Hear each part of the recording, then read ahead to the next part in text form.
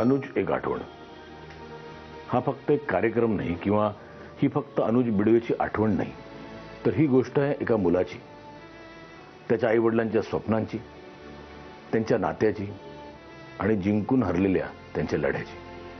अनुज बिडवे लंडनला गेला आणि त्यानंतर तिथे जे काही घडलं, हा प्रवास इथे नक्कीच मांडायचा नाहीये. पण अनुज गेल्यानंतर इथे भारतात आपला मुलगा परदेशात गेलाय, ही भावना घेऊन त्याच्या परत येण्याची वाट पाहणाऱ्या त्याच्या आईबाबांची गोष्ट आहे. आपला मित्र इतका दूर गेलाय आणि परत येताना तो स्वतःची ओळख निर्माण करून परत येणार आहे, ही आस लागलेल्या अनुजच्या मित्रांची गोष्ट आहे. ही गोष्ट वाट पाहणाऱ्या प्रत्येकाची आहे, तुमची, माझी, कोणाची. कारण कधी ना कधी वाट आपण प्रत्येकानंच पाहिली आहे. अनुजचे आईबाबा पण वाट पाहत आहेत कधी परत न येणाऱ्या अनुजची. हा कार्यक्रम लंडनमध्ये साजरा होतोय. हो, मी याला साजरा करणंच म्हणेन, कारण घडून गेलेल्या घटनेवर आपण बोलणार नाही आहोत. तर ती घटना घडायच्या आधी अनुजला जे लंडन दिसलं, भावलं, त्यांनी अनुभवलं, हे त्याच्या नजरेतून पाहण्याचा प्रयत्न करणार आहोत. सगळंच हळवं आणि मन हेलावून टाकणार होतं, तरीही आम्हाला ते साजरं करायचं होतं. तर सादर करीत आहोत पीएमसी बँक प्रस्तुत गरजा महाराष्ट्र माझा, अनुज एक आठवण. नमस्कार.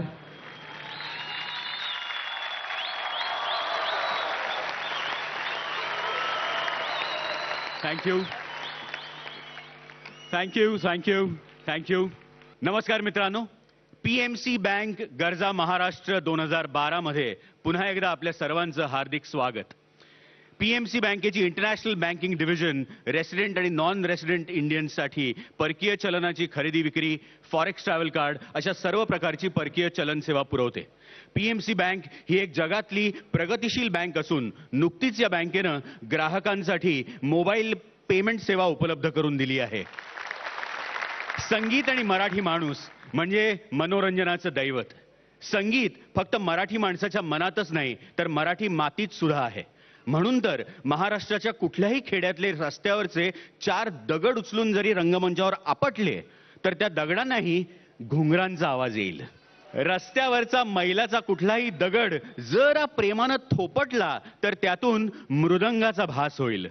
समोर बसलेल्या कुठल्याही रसिकाला थोडं गाऊन दाखवा असं मी म्हटलं, तर ज्ञानोबा तुकोबाचा एखादा अभंग, बहिणाईची एखादी ओवी नक्कीच गुणगुणली जाईल. हा आपल्यावरचा सूर तालांचा संस्कार आहे. हाच संस्कार जपत गेली दशकभर 2 तरुण तुम्हा आम्हाला नव्या नव्या सांगीतिक परिमाणांची ओळख करून देत आहेत.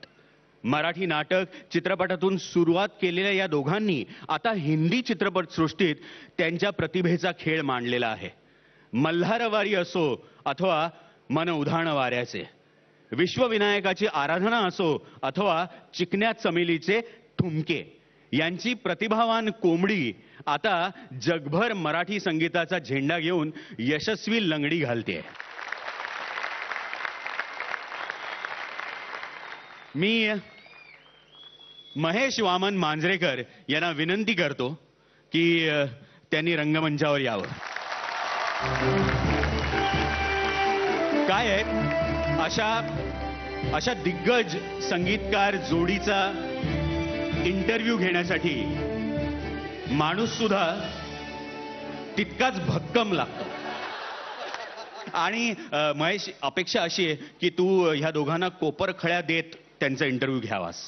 नाही, कोपर खळ्या नाही, कारण माझे मित्र आहेत ते. पण परदेशी प्रेक्षकांसाठी ह्या 2 संगीतकारांचं खूप मोठं अप्रूप आहे. त्यांच्याबद्दल जाणून घ्यायला ही मंडळी उत्सुक आहेत. तर पुन्हा एकदा ladies and gentleman, Mahesh Manjrekar एका वेगळ्या रोलमध्ये. थँक्यू. खूप वर्षापूर्वीची गोष्ट होती. मी सिनेमे करत होतो. आउट ऑफ द ब्लू एक अविनाश गोवारीकर नावाचा आमचा एक मित्र आहे, आशुतोष गोवारीकरचा कझिन आहे. तर त्याचा मला फोन आला की महेश, एक म्युझिक डिरेक्टरशी तुझी ओळख करून द्यायची आहे. And I was a little, म्हटलं नॉट अगेन, कारण खूप ह्या लाईनमध्ये तुमचे पिक्चर सुरू असतात, मग खूप म्युझिक डिरेक्टर येत असतात, आमची गाणी ऐकवायची म्हणत असतात. पण म्हटलं नॉट अगेन, पण इट वॉज अविनाश गोवारीकर, त्यामुळे त्याला नाही म्हणूच शकत नव्हतं, कारण अविनाश हा माझा खूप खूप चांगला मित्र आहे आणि मला माहिती होतं तो म्हणतोय तर हे म्युझिक डिरेक्टर्स खूप वाईट नसतील. म्हटलं नाव काय त्यांचं? तर अजय अतुल. तर मी म्हटलं ठीक आहे, आता म्हटलं परत एक 2-3 तास आपण कोणाची तरी गाणी ऐकणार. आले त्यांनी आणि त्यानंतर त्यांनी गाणी ऐकवली आणि आय वॉज फ्लोअर्ड. मला लक्षात आलं की हे they are very very very very talented.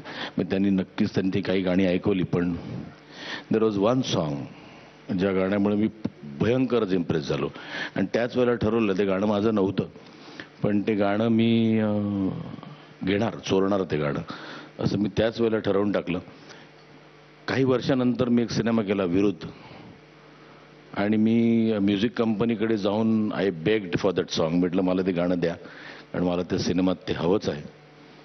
आणि it is one of my favourite songs. आणि मला वाटतं हे खूप मोठं गाणं आहे. आता त्यावेळेला म्हणजे किती वर्षापूर्वी त्यांनी जवळजवळ मला वाटतं 10 वर्षापूर्वी ते गाणं बनवलं आणि it is an outstanding song. आणि मला वाटतं ते गाणं तुम्हालाही ठाऊक असेल. So why don't we ask the musicians here to start of the evening with that song.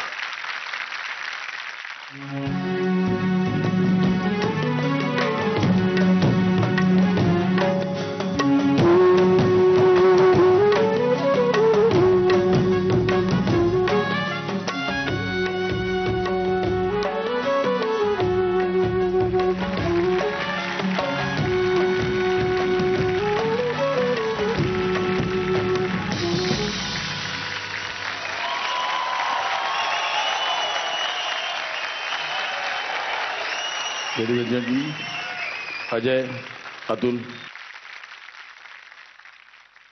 Welcome. आता मला थोडंसं ऑड वाटतंय तुम्हाला वेलकम म्हणायला. We R friends. आम्ही खूप खूप चांगले मित्र आहोत. हे मला वाटतं तुम्ही सिनेमात म्युझिक करायच्या आधीचं गाणं आहे. हा जो अल्बम आहे विश्वविनायक. वाय विश्वविनायक? सर्वप्रथम तुम्हा सर्वांना आम्हा दोघांकडूनही खूप खूप खूप खूप मनापासून धन्यवाद आणि नमस्कार. या कार्यक्रमाच्या निमित्ताने आज आम्हाला इथे पहिल्यांदाच आम्ही दोघंही कुठेतरी भारताबाहेर, रादर महाराष्ट्राबाहेर पहिल्यांदाच आम्ही काहीतरी आमच्याबद्दल बोलतोय. आमची सुरुवात कला किंवा म्युझिक आम्हाला येतं, आम्हाला काहीतरी करता येतं याची जाणीव जी झाली ती आम्हाला गणेशोत्सवामध्ये झाली होती. त्यावेळी दुर्दैवाने जे काही अल्बम येत होते गणपतीवर किंवा गणेशोत्सवाच्या काळामध्ये जे काही फिल्मी गाण्यांच्या चालीवर प्रचंड अल्बम यायला लागले. जुम्मा चुम्मा दे दे, आले बाप्पा आले, असं गाणं आलं होतं. आणि हे सगळं बघून आम्हाला असं वाटलं की अरे मराठी संस्कृतीमध्ये मराठी साहित्य एवढं प्रगल्भ आहे आणि आपल्याकडे संस्कृत मधली इतकी काव्य आहेत, मराठीमधली इतकी काव्य आहेत आणि म्हणून त्याच्या मागे एक भावना होती की आपण करायचं तर आम्हाला आमच्या म्युझिकमधून गणपती दाखवायचा होता. आम्ही 6 महिने ते विश्वविनायक अल्बम केल्यानंतर पण प्रचंड फ्रस्ट्रेट झालो होतो आणि विश्वविनायक सारखा अल्बम केल्यानंतर जवळजवळ 1-1.5 वर्ष आम्ही घरात बसून होतो. पहिला फोन आला त्याच्याबद्दल एका गुजरातमधून एका फॅनचा. अर्धा पाऊण तास तो माणूस लिटरली रडत होता आणि त्या सांगत होता आम्हाला विश्वविनायक मला कसं वाटतं, मी कसं मेडिटेट करतो वगैरे वगैरे. त्यानंतर आजपर्यंत हे जे काही अजय अतुल तुमच्या समोर बसलेले आहेत ते फक्त आणि फक्त त्याच विश्वविनायकामुळे बसलेले. त्या विश्वविनायकच्या लिरिक्सच्या मागे पण एक काहीतरी गोष्ट आय थिंक विच मलाही ठाऊक नव्हती, जी तुम्ही सांगितल्यानंतर मला कळली की काय त्याचे लिरिक्स, ते गाणं जे मेन गाणं आहे त्याचे. ती जी स्तोत्र आहेत आपली ओरिजिनल काही गणक ऋषींचं आहे, रामदास स्वामींचं आहे. कंपोजर असल्यामुळे आम्ही चाली केल्या त्या ज्या काही स्तोत्रांच्या ज्या चाली आम्हाला किंवा आरतीच्या ज्या चाली आम्हाला वाटल्या तशा, पण तरी सुद्धा ॲज अ कंपोजर म्हणून आम्हाला वाटत होतं की एक कंपोज असावं की जे आपण लिहून घ्यावं, त्याच्यावर शब्द असून लिहून घ्यावेत आणि जी एक प्रार्थना म्हणून किंवा एक आरती म्हणून आपण त्याच्याकडे पाहावं. आणि जसं आमचा अभ्यास थोडासा वाढवला तेव्हा आमच्या लक्षात आलं की गणपती सहस्त्र नाम जे आहे त्याच्यामधून अशी काही नावं जी आहेत त्या नावांमधून आपण ती रचना करू शकतो आणि मग त्या नावांची रचना करून त्याचा बॅलन्स करण्यासाठी धीमही म्हणजे आय मेडिटेट अपॉन यू, मी तुझे ध्यान करतो, ती जे आपल्या गणेश गायत्रीमध्ये जे धीमही येतं, श्री गणेशाय धीमही शेवटचा जो वर्ड येतो तो आम्ही ऍक्च्युली सांगायचं तर मोस्ट ऑफ द टाइम जेव्हा आपण रफ गातो तेव्हा त्याच्यातनं ते आलेलं होतं. पण नंतर असं लक्षात आम्ही ठरवलं की नाही आपण सहस्त्र नाम मिळवून अख्खं एक ती आरती आपण करूयात. मग त्याच्यातली बरीच म्हणजे तुम्ही जे ऐकता सगळ्यांना मोस्ट ऑफ द लोकांना पाठ पण असेल ती, पण गुरुदैत्यगल क्षेत्रे हे गणेशाचं नाव आहे. आणि आमची अशी इच्छा होती की हे आम्हाला माहित नाही, आपण भालचंद्र, एकदंताय ह्या ज्या विशिष्ट पूर्ण आपल्या घरात किंवा आपल्याला जे ऐकलेलं असतात त्या नावांमध्ये आपल्याला माहिती असतं की ही गणपतीची नावं आहेत. पण ही काही नावं आहेत, गौरी स्तनंदनाय, गौरी हृदयनंदनाय, ही गणपतीची नावं आहेत, ती आपल्याला माहित नव्हती. मग आमच्या लक्षात आलं की आपण ही फक्त स्तोत्रांमध्ये म्हणजे जेव्हा ती आय गेस गणेश याग जेव्हा होतो तेव्हा या सहस्त्रनामांचा उपयोग होतो. अदर दॅन दॅट ही नावं लोकांना जितकी जास्त कळू शकतील तेवढी कळावी या हेतूने आम्हीच दोघांनी त्याचं कंप्लायशन केलं. सगळ्या जगात विश्वविनायक ऐकलं जातं आणि सगळ्या जगात श्री गणेशाय धीमही पॉप्युलर आहे. त्यातलं जे आमचं कलभ नावाचं जी आरती आहे पहिली, तिचं साऊंड फार छान आणि तिचे शब्द अमेझिंग आहेत. ते साधारण जय जय सुरवर पूजित जित दानव कलभ भास्वर वर लंबोदर धर हर हर कलभ नवमी श्री भगवंतम गणपतिपती वरदम वरदंती मुखम सुमुखम सादर मे करदम करदम विपुदुद धौतम धौतमलम शमलम शमलम भितमपि ददतम हतपापी शमलम. पहिला सिनेमा लेट अस गो म्युझिकल. थोडंसं मला एक भयंकर गाणं आवडतं त्यांच्या पहिल्या सिनेमाचं, सावरखेडे गाव मधलं. आणि मला वाटतं let us not just let us cut down everything. आणि मला वाटतं ते मला गाणं भयंकर ऐकायचं आहे.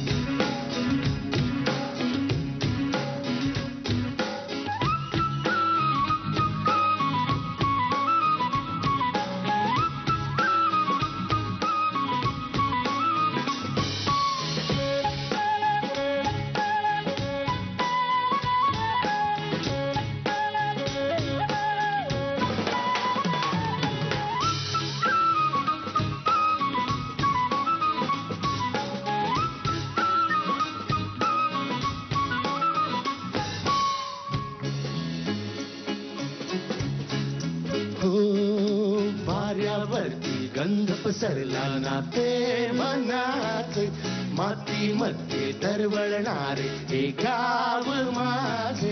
वाऱ्यावरती गंध पसरला नाते मनाचे मातीमध्ये दरवळणारे हे गाव माझे. जल्लोष आहे आता उधाणलेला स्वरधुंद झाला मनी छेडलेला शहारलेल्या उधाणलेल्या कसे सावरावे.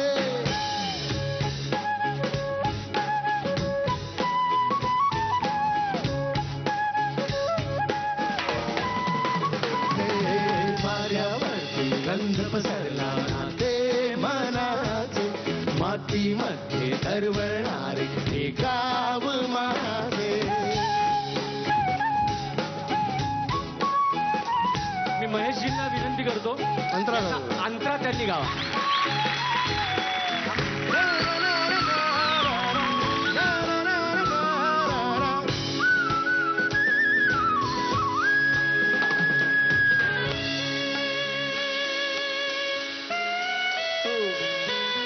स्वप्नातले गाव माझ्या पुढे दिवसाचा पक्षी अलगद उडे. थंडीच्या गावरती चिमणी ती चिवचिवणारी झाडात लपले सगळे सोय रे. ही वेळ आहे मला पांगणारी ही धुंद नाती झंकारणारी पुन्हा एकदा उरी भेटला कसे सावरावे.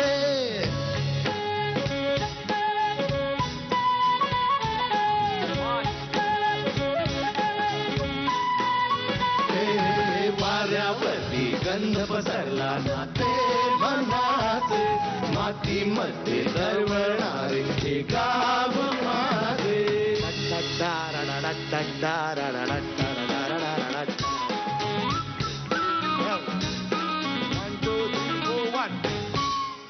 थँक्यू. मला सांगा तुम्ही कसं म्हणजे तुम्ही कुठून आलात? तुमचं काही म्युझिकल बॅकग्राऊंड होतं का, की तुमचं म्युझिकमध्ये कोणी होतं का, फोर फादर्स म्युझिकमध्ये होतं का? मी ठरवलेलं की मी जे इंटरव्ह्यू घेऊन ते विचारीन, कारण आपण इतक्या वेळा भेटलो पण कधी असं अशा गप्पा झाल्या नाही. आणि मला वाटतं माझ्याबरोबर मला वाटतं ह्या सगळ्या लोकांनाही ऐकायला आवडेल की वेअर डिड इट ओरिजिनेट, कुठून सुरू झालं हे सगळं. थोडक्यात सांगायचं तर महेशजी, खरंच आम्हाला कुठलंच बॅकग्राऊंड नव्हतं, म्युझिकल कुठलंच बॅकग्राऊंड नव्हतं. म्युझिक डिरेक्शन म्हणजे नक्की काय हे आम्हाला माहीत नव्हतं. त्याच्यातलं म्युझिक अरेंजमेंट म्हणजे काय, गाणं लिहायचं म्हणजे काय, गाऊन घ्यायचं म्हणजे काय, हे काहीही माहीत नव्हतं. आणि म्हणून आपसुकच आम्ही प्रत्येक गोष्ट आत्मसात करायला सुरुवात झाली. ते करत असताना आम्हाला असं वाटलं की संगीतकाराने फक्त गाण्याला चाल नसते लावायची, म्हणजे त्याने त्याचे सुरुवातीचं म्युझिक पीस जो आहे तो पण त्यानेच केला पाहिजे कंपोज, मधले पीसेस पण त्यानेच केले पाहिजे. त्याने समजा तबलेवाल्याला वाजवता येत नसेल तर त्याला तबला वाजवून दाखवता यायला पाहिजे. व्हायलिन समजा त्याला समजत नसेल तर व्हायलिन पण आपल्याला जमायला पाहिजे. आपल्याला सगळे इन्स्ट्रुमेंट्स वाजवता यायला पाहिजेत. आणि तेव्हा सोर्स नव्हता कुठलं इन्स्ट्रुमेंट शिकण्याचा आणि काही करण्याचा, त्यामुळे आमचं तोंड हे आमचं इन्स्ट्रुमेंट. दोघांनाही आम्हाला इतकी सवय, म्हणजे हातावर रिदम आणि तोंडाने सगळी गाणी म्युझिक सकट म्हणायची, हे अंगवळणी पडलं. पहिले 5-6 रेकॉर्डिंग्ज आम्ही केली. त्या 5-6 रेकॉर्डिंग्स करत असताना आमच्याकडे हार्मोनियम सुद्धा नव्हती. आणि आम्ही त्या प्रोड्युसरला तोंडानेच सगळं गाणी ऐकवली, तोंडानेच सगळं त्याला कन्व्हिन्स केलं होतं. 5व्या-6व्या रेकॉर्डिंगला त्या प्रोड्युसरला कळलं की आमच्याकडे हार्मोनियम नाही, म्हणून त्याच्याकडे माळ्यावर पडून असलेली एक हार्मोनियम त्यांनी आम्हाला दिली की मी माझ्या बहिणीसाठी आणली होती, तिथं काही वाजवतच नाही, तुम्हाला तरी त्याचा उपयोग होईल, असं म्हणून आमच्याकडे ती एक हार्मोनियम आली. त्याच्यानंतर परत 2-3 वर्षांनी जेव्हा कळलं की आता आपल्याकडे काहीतरी ॲडव्हान्स काहीतरी पाहिजे, कीबोर्ड घेतला पाहिजे आपण. आणि कीबोर्ड घ्यायचा तर त्यावेळची गोष्ट अशी होती की तेव्हा पैसे हा मोठा प्रश्न होता, कारण वडिलांच्या सगळ्या सॅलरीमध्ये आणि याच्यामध्ये 1-1.25 लाखाचा कीबोर्ड घेणं अवघड होतं. तेव्हा एक विषय असा झाला होता की आपल्याला एवढे पैसे कसे काय उभे करायचे, काय करायचं. तेव्हा अजयने आईला सांगितलं होतं की आम्हाला समजा आम्ही चुकून स्कॉलर असतो, समजा आम्हाला आत्ता आम्ही सायन्स वगैरे काहीतरी घेऊन मेडिकलला ॲडमिशन घ्यायची असती तर दोघांचे मिळून किती झाले असते, 3-4 लाखाने, आणि ते भरावेच लागले असते. त्यापेक्षा आम्हाला आयुष्यात पहिल्यांदा फक्त हे एवढे 1 लाख रुपये द्या, परत तुमच्याकडे कधीही काहीही मागणार नाही, असं म्हणून आम्ही त्या आईवडिलांना ते साकडं घातलं आणि त्यांनी ते मान्य केलं. तो कीबोर्ड आला आणि त्यानंतर आम्हाला जे काय लिटरली युनिव्हर्सिटी मिळाल्यासारखं झालं. एक्सप्लोर करत करत करत करत आजपर्यंत जे काय केलं ते त्या कीबोर्डवर केलं. आता ह्यानंतर ना मला एक सिनेमा जो भयंकर म्हणजे ते त्यातलं म्युझिक वॉज आउटस्टँडिंग, आणि त्यातली सगळीच गाणी खूप सुंदर होती. अगं बाई अरेच्चा, आउटस्टँडिंग गाणी होते, जे मन उधाण वाऱ्याचे, छमछम करता. पण हे सगळं असताना एक गाणं म्हणजे मला वाटतं आत्तापर्यंत 1001 वेळा ऐकलं असेल ते गाणं, जे माझं खूप खूप खूप फेवरेट गाणं आहे. आणि first I want you to speak about the song. ते गाणं कसं आलं, and then I want to here the song from you. आणि ते गाणं म्हणजे मला वाटतं, I don't know how many people here would want that song, but I would want that. ते माझं खूप फेवरेट गाणं आहे, मल्हारवारी. मल्हारवारी शाहीर साबळ्यांचंच ओरिजिनल गाणं होतं, त्याच्यावरून आम्ही हे गाणं केलं. आणि समहाऊ मी ते गाणं कंपोज नाही, पण जेव्हा ते प्रोग्रामिंग पण करत होतो त्यावेळेला माझं एक लक्षात आलं की काहीतरी याच्यामध्ये असं एक गोष्ट असायला पाहिजे की ज्याच्यामुळे ती आल्यावर मल्हारवारी परत आल्याचं एक समाधान मिळालं पाहिजे. कारण मल्हारवारी सारखं एकासारखं एकामागे एक चालून फार अचीव होत नाही आहे. तर त्याला अजून एका लेवलला आणण्याकरता, बिट ऑफ कोरस साऊंड करण्याकरता एक क्रॉस काहीतरी असली पाहिजे असं आमच्या कायम मनात होतं. पण समहाऊ आम्ही जेव्हा ते केलं त्यावेळेला ते सगळ्यांना आवडलं आणि त्या क्रॉस नंतर येणारी जी परत साईन होती ती एका लेवलला येत होती आणि सगळेजण खुश झालो. आणि मग एक गाणं दिसणं सुरू होतं ना, ते गाणं दिसायला सुरुवात झाली. त्यावेळेला आय गेस बाबांचं वय होतं 77 किंवा 78 काहीतरी असं, 80च्या आसपास त्यावेळेला शाहीर साबळ्यांचं वय होतं. ते गाणं गाऊ शकणार नव्हते हे आम्हाला 11th आवरला लक्षात आलं. आणि मग शोधाशोध सुरू झाली मग कोण गाणार कोण गाणार कोण गाणार कोण गाणार आणि मग समहाऊ कमी तिथे आम्ही या स्टाईलने मी गायला तिकडे उभा राहिलो. पण माझं नशीब आहे की मी शाहीर साबळ्यांबरोबर एक गाणं गाऊ शकलो. माझ्या नशिबाचा मलाच हेवा वाटतो खूप. मल्हारवारी मोतियान द्यावी भरून नाहीतर देवा देवा मी जातो दुरून. मल्हारवारी मोतियान द्यावी भरून नाहीतर देवा देवा मी जातो दुरून. ओढ लावी ती अशी जीवाला गावाकडची माती साद घालती पुन्हा नव्याने ती रक्ताची नाती. मल्हारवारी मोतियान द्यावी भरून नाहीतर देवा देवा मी जातो दुरून. मल्हारवारी मोतियान द्यावी भरून नाहीतर देवा देवा मी जातो दुरून.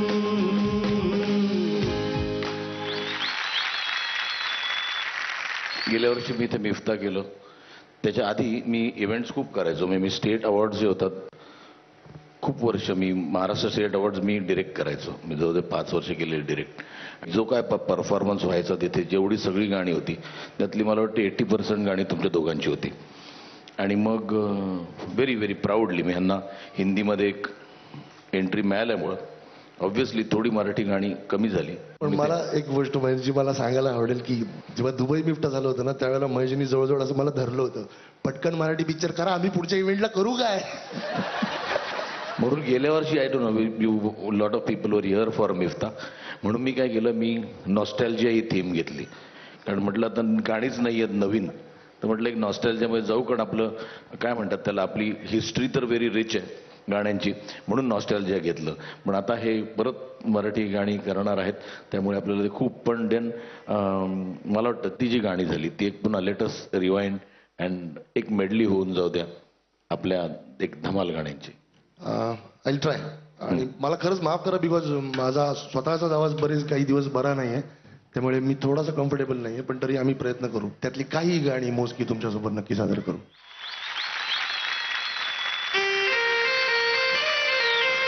तुम्ही सगळ्यांनी गायचं हा बरोबर.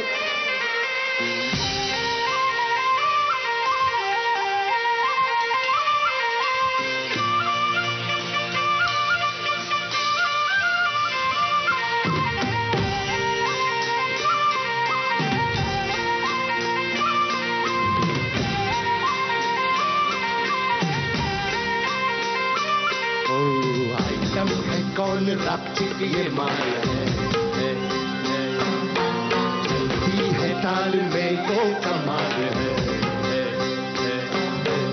आंखों से बार कर देना, सीने में प्यार भर देना, आ जाना मेरी बाहों में और मेरे दिल में ही रहना. देखो ये महीना पिंजड़ा बनाया सोने का.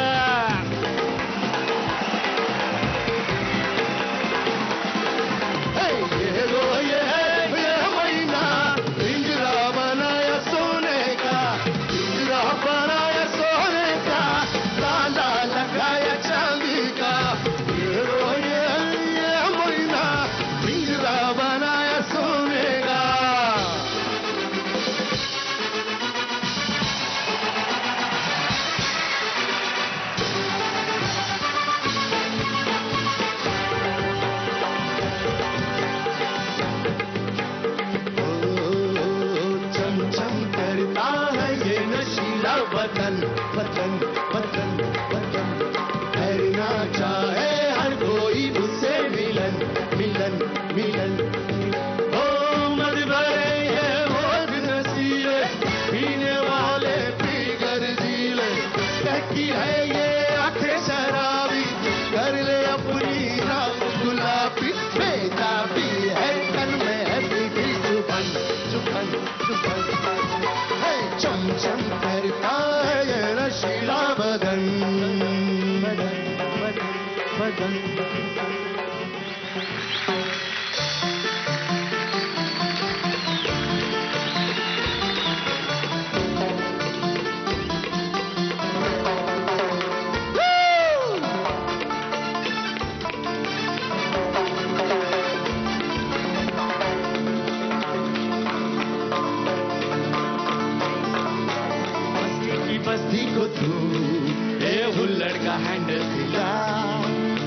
फैशन की मस्ती को ये जेनी की फैनी पिला मच मच की मौसी को चकने में काजू खिला कच कच की दौड़ न तू फिसल पे दुनिया हिला बाय गो हिलायची नाही गो खेळीची आहे गो वाली मजा बाय गो ना किती जाय गो लिकर को छोड़ तू लिकर पिला बाय गो हिलायची नाही गो खेळीची आहे गो वाली मजा बाय गो हिलायची नाही गो लिकर को छोड़ तू लिकर पिला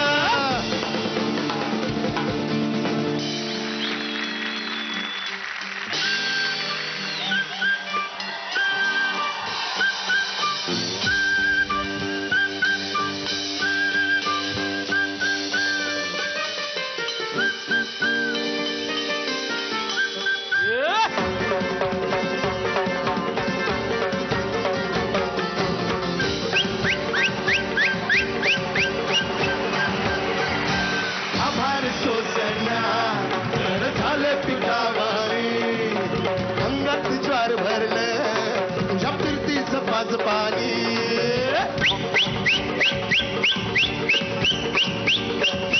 हे घुमोची नाव माझं संग म्हणणार काधनी रात्रीला होत नाही डावी लवती पापणी हे सांग तू पुनवता रंग रूपानं गोजिरवाणी जीव माझा जडतोय रंग कानात पाणी पाणी आग कोंबडी पळाली लंगडी धरून लंगडी घालाया लागली आग कोंबडी पळाली लंगडी धरून लंगडी घालाया लागली आर कोंबडी पळाली उपके अकेली रव्वा चढा के आई आर चिकनी चंदेली चिकने अकेली पौवा चढा के आई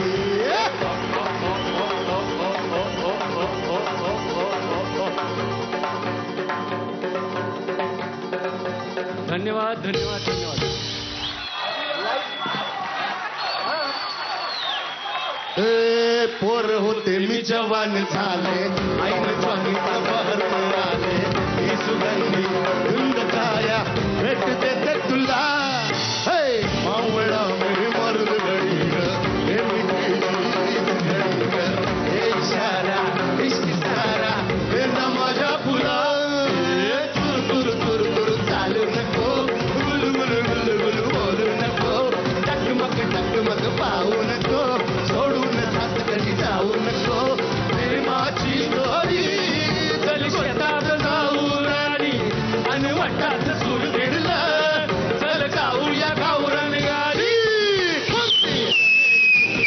केली पौवा चढा के आई चिकनी चमेली फुले अकेली पौवा चढा के आई कोंबडी बळाली लंगडी धरून लंगडी घालाया लागली आई कोंबडी बळाली लंगडी धरून लंगडी घालाया लागली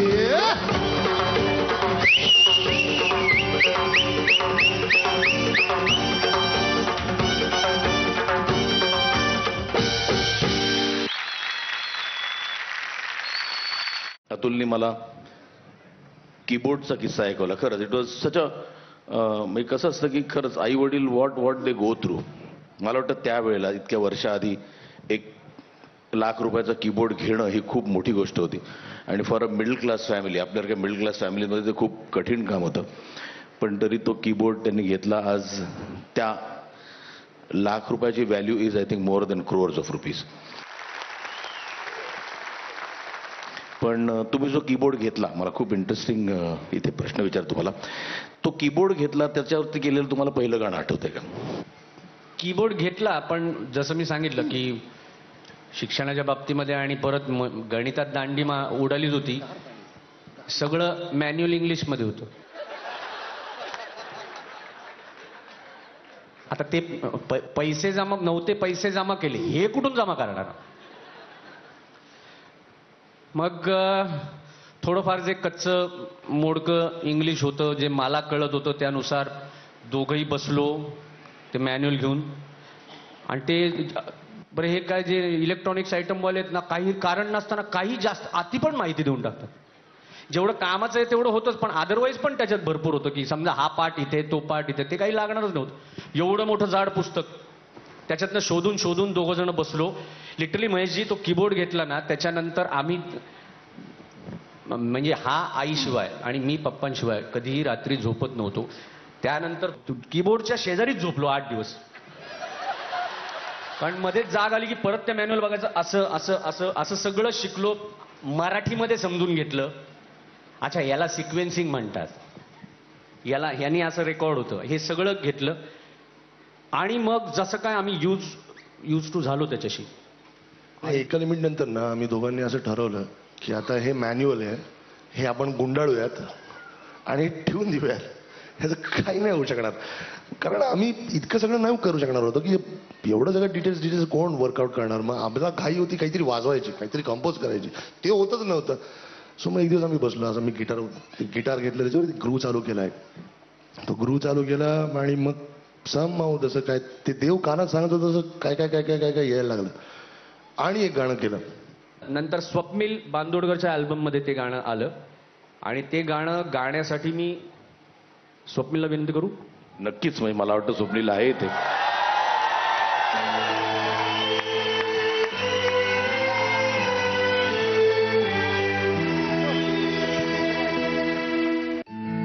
हा गिटारचा ग्रू हा तो तसाच आहे, तो पहिल्या वेळेला होता.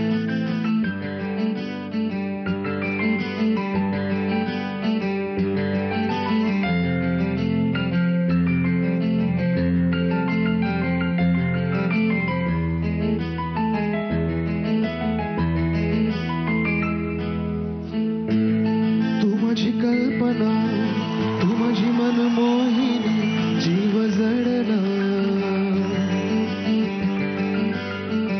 ये साथ दे, ये हाथ दे.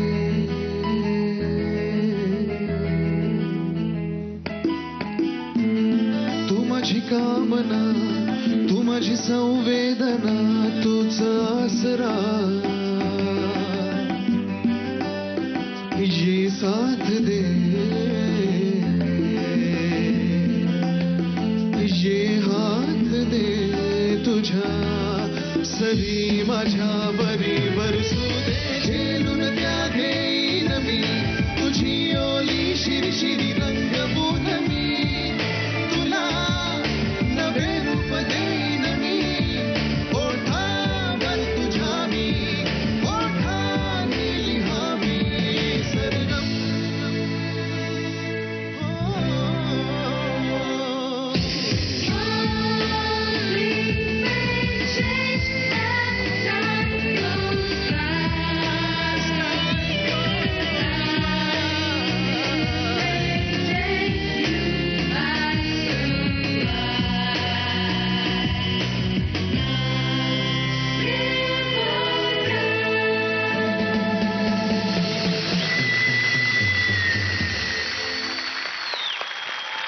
क्या बात आहे, क्या बात आहे स्वप्नील. आता माझी फरमाईश आहे, तुमचं एक गाणं परत अल्बमच होता मला वाटतं तो सेम अल्बम मधलंच गाणं आणि मला ते खूप आवडतं. थोडीशी झालं एक अरेबियन फील आहे त्या गाण्याला आणि मला खूप आवडतं ते. मी खूप इनफॅक्ट 2 शोजमध्ये, एक मिफ्तामध्ये आणि एक स्टेट अवॉर्ड्समध्ये केले ते परफॉर्म. थोडस ब्रेथलेस गाणं आहे. थोडस नाही, पूर्ण ब्रेथलेस गाणं आहे. तुमच्या टाळ्या होते सगळ्याच्या. एव्हरीबॉडी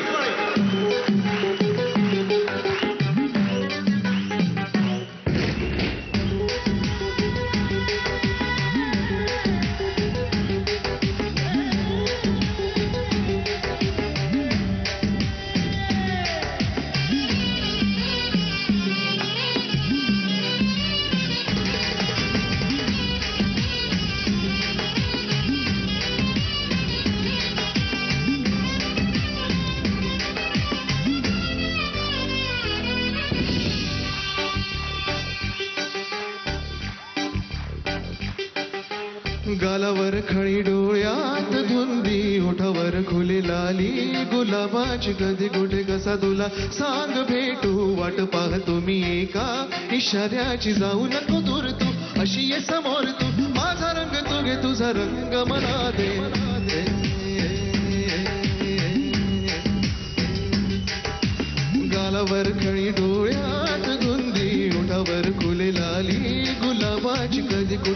कसा तुला सांग भेटू वाट पाहतो मी एका इशाऱ्याची जाऊ नको दूर तू अशी ये समोर तू माझा रंग तू घे तुझा रंग मला दे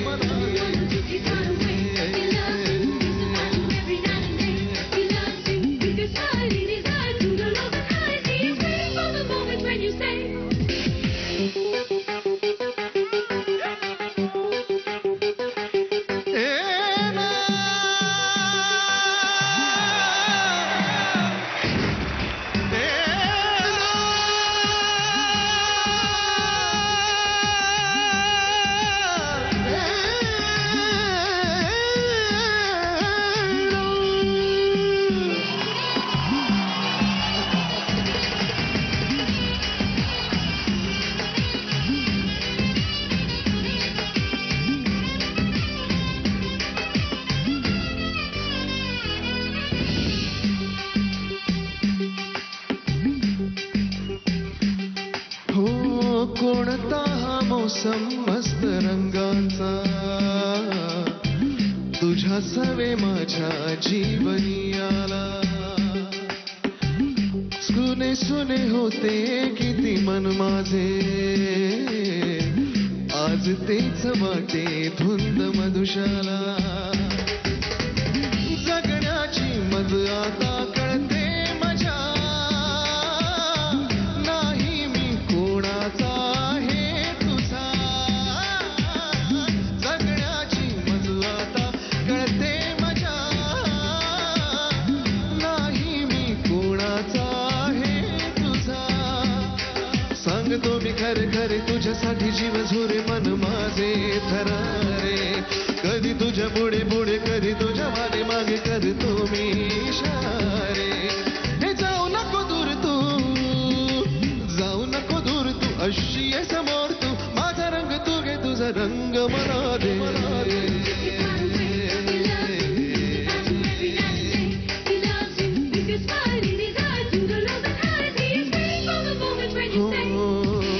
गालावर खळी डोळ्यात गुंगी ओठावर फुले लाली गुलाबाची कधी कुठे कसा तुला सांग भेटू वाट पाहतो मी एका इशाऱ्याची जाऊ नको दूर तू अशी ये समोर माझा रंग तू घे तुझा रंग मला दे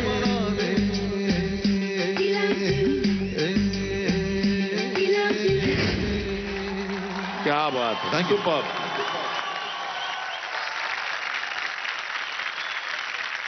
हे गाणं लाईव्ह गाणं साधं काम नाही हे ज्या वेळेला आम्ही रेकॉर्ड करत होतो त्यावेळेला 2 ट्रॅकवर केलं होतं त्यावेळेला आम्ही सगळे अमॅच्युअर होतो स्वप्नील आम्ही दोघं सुद्धा पण आता एवढ्या वर्षांमध्ये स्वप्नीलने स्वतःला एवढं उंचावलंय की तो हे गाणं एका दमात लाईव्ह गाऊ शकतोय त्यासाठी त्याचं खरंच अभिनंदन अमेझिंग थँक्यू म्हणून पुन्हा एकदा गायला लावू नका. नाही पण त्याच्या आधी मला वाटतं की तुम्हा दोघांना नंतर स्वप्नील गाण्यात खूप पुढे गेला पण तुमचं फेवरेट तुमचं म्युझिक नसलेलं की तुम्हाला स्वप्नीलचं आवडलेलं एखादं गाणं विच म्हणजे मला खूप आवडतं ते आय जस्ट होप काय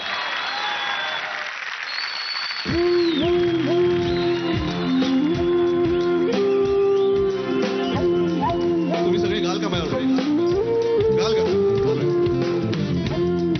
तुम्ही पण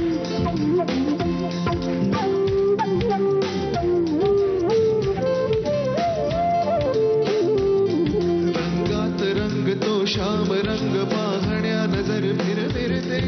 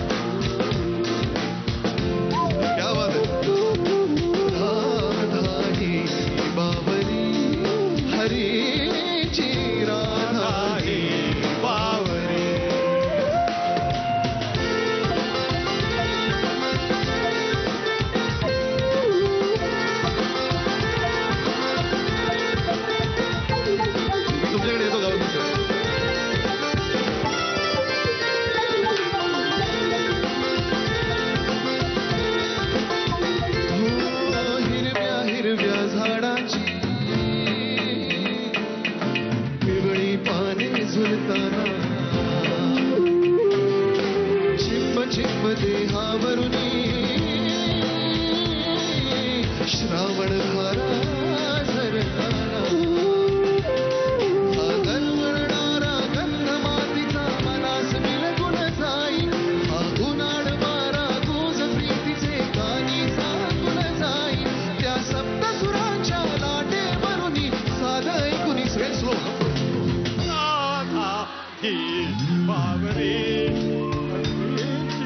राधा ही बावरी राधा ही बावरी हरीची राधा ही बावरी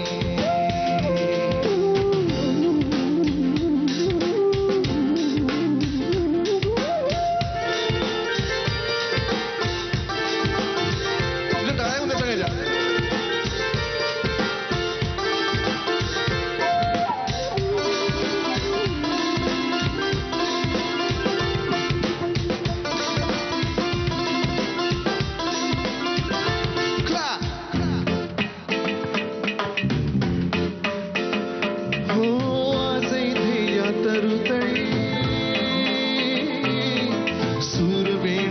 खुणावती तुझ सामोरी जाताना उगा पाऊले घुटमळती हे स्वप्नाचे की सत्य म्हणावे राधा हरखून जाई हा चंद्र चांदणे ढगा आडुनी प्रेम तयाचे पाही त्या सप्तसुरांच्या लाटे वरुनी साध ऐकुनी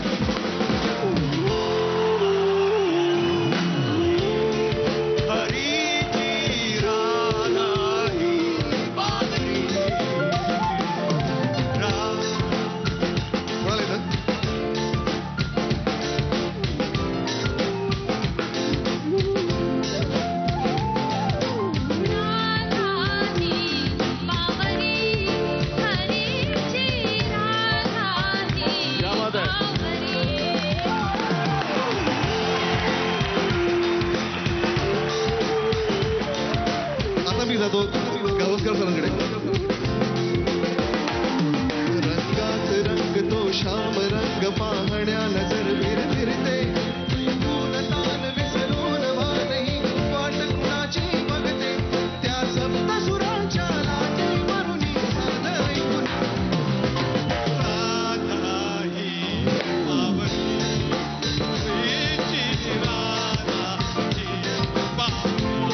जोरात सरांसाठी राधा ही बावरी हरीची राधा ही बावरी राधा ही बावरी हरीची राधा ही बावरी. Thank you so much.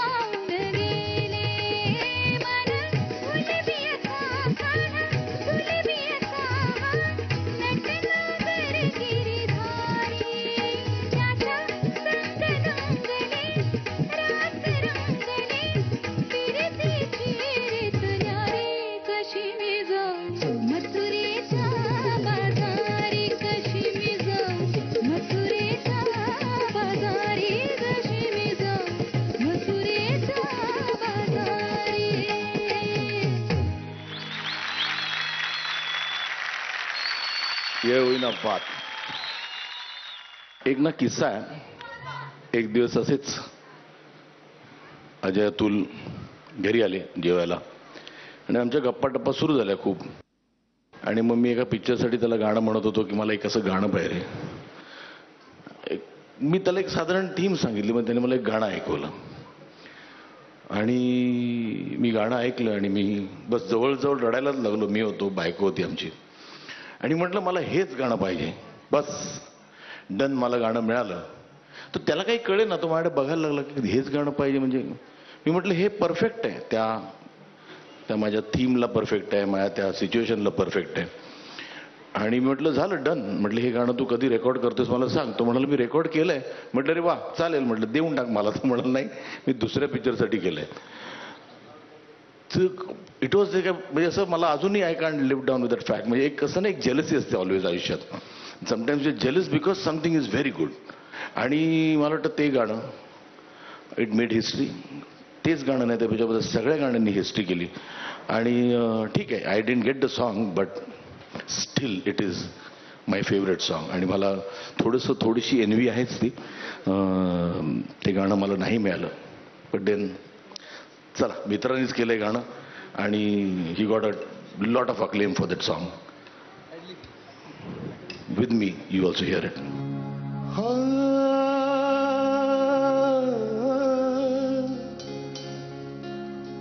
तुझ्या पायाशी कोणी साध थोर नाही, साध सुन्या काळजाची तुझ्या कानी जाई.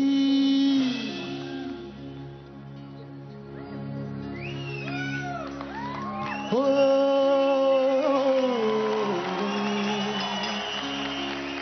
तरी देवा सरनायो भोग कशा पायी, हरवली वाट दिशा अंधारल्या दाही, ववाळून उधळतो जीव माया बापा, वणवायोरी पेटला खेळ मांडला. क्या बात आहे. नटरंग माझा सिनेमा खूप चालला, मला खूप आवडला. पण मला वाटतं ना, त्यातल्या म्युझिकनी त्या सिनेमाला कुठल्या एका वेगळ्याच उंचीवर नेऊन ठेवलं. सगळीच गाणी म्हणजे मथुरेच्या बाजारी, खेळ मांडला आणि त्याच्यानंतर आता बेला तुमच्यासमोर गाणार आहेत ती 2 गाणी. ही अशी पर्वणी होती. म्हणजे आपण म्हणतो ना, का कुठेतरी जेवायला जा आणि सगळेच कोर्सेस चांगले. मला वाटतं ते मराठी सिनेमातलं मला वाटतं ऑल टाईम ग्रेटमध्ये मानलं जाईल असा तो सिनेमा आहे. आणि विदाउट वेस्टिंग एनी टाईम मला बेलाला स्टेजवर बोलायचं आहे to perform those songs for us. Bela Shende, a big round of applause.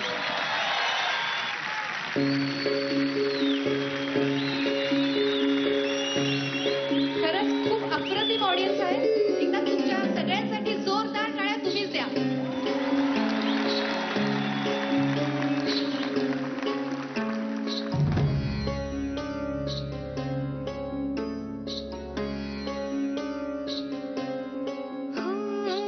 कोमल काया की मोह माया, उनव चांदन धारे,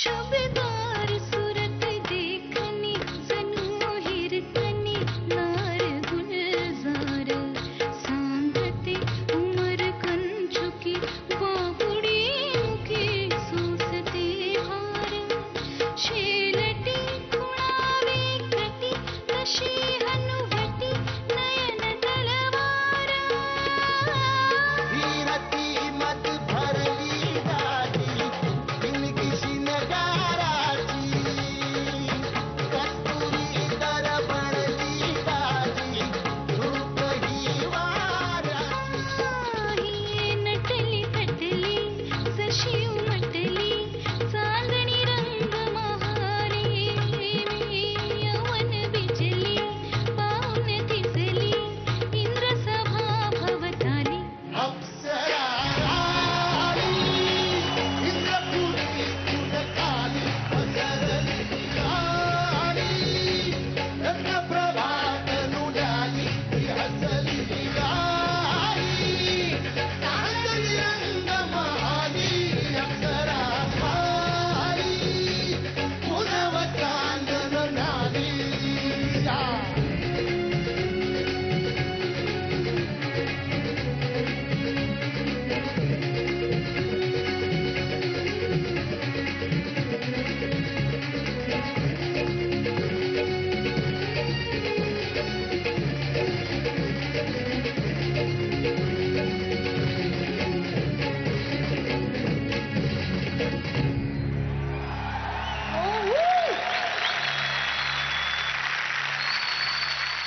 A big round of applause for this young lady here. Outstanding.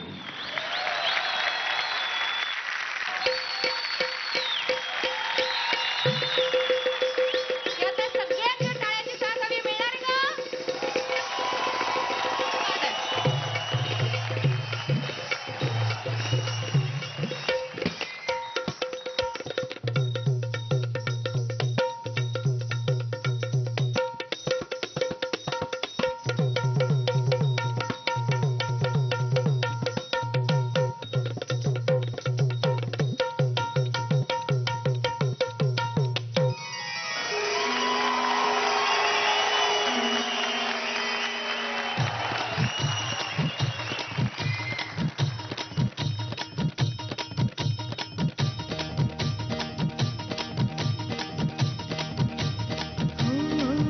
चैत पुनवेची रात आज आली या वरात धड धड काळ जात माझ्या माईना कधी कवा कुठ कसा जीव झाला येड पिसा त्याचा नाही भरवसा तोले राईना राखली की मर्जी तुमच्या जोडीनं मी आले बिरतीच्या या रंगी राया चिंबोरी मी झाले राया सोडात तरी काळ येळ नाही बरी पुन्हा भेटू कवा तरी साजणा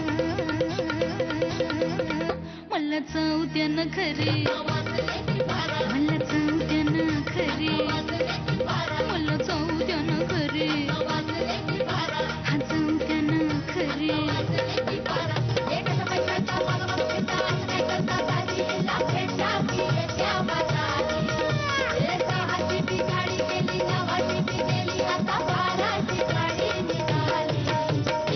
आता वाजली की बरं मला जाऊ द्या ना घरी बारा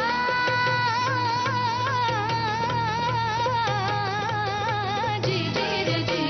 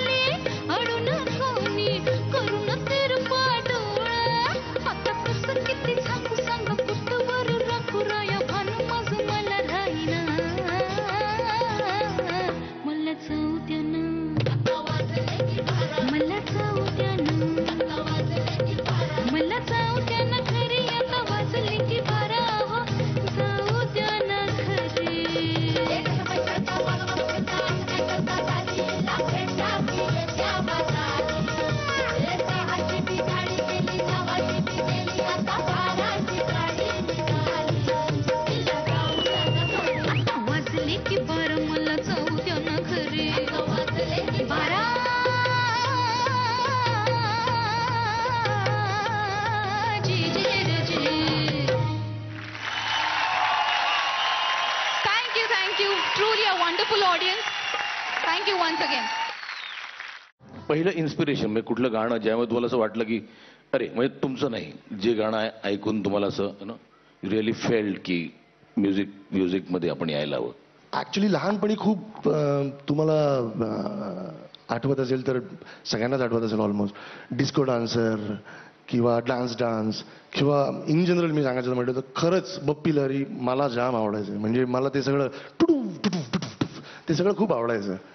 टुंडुरू डुंडुरू डुंडुरू डुंडुरू डुंडुरू डुंडुरू डुंडुरू डुंडुरू डुंग टुपचिक टाकचिक टुपचिक टाकचिक टुपचिक टाकचिक हे तोंडच होतं ना आयुष्यभर.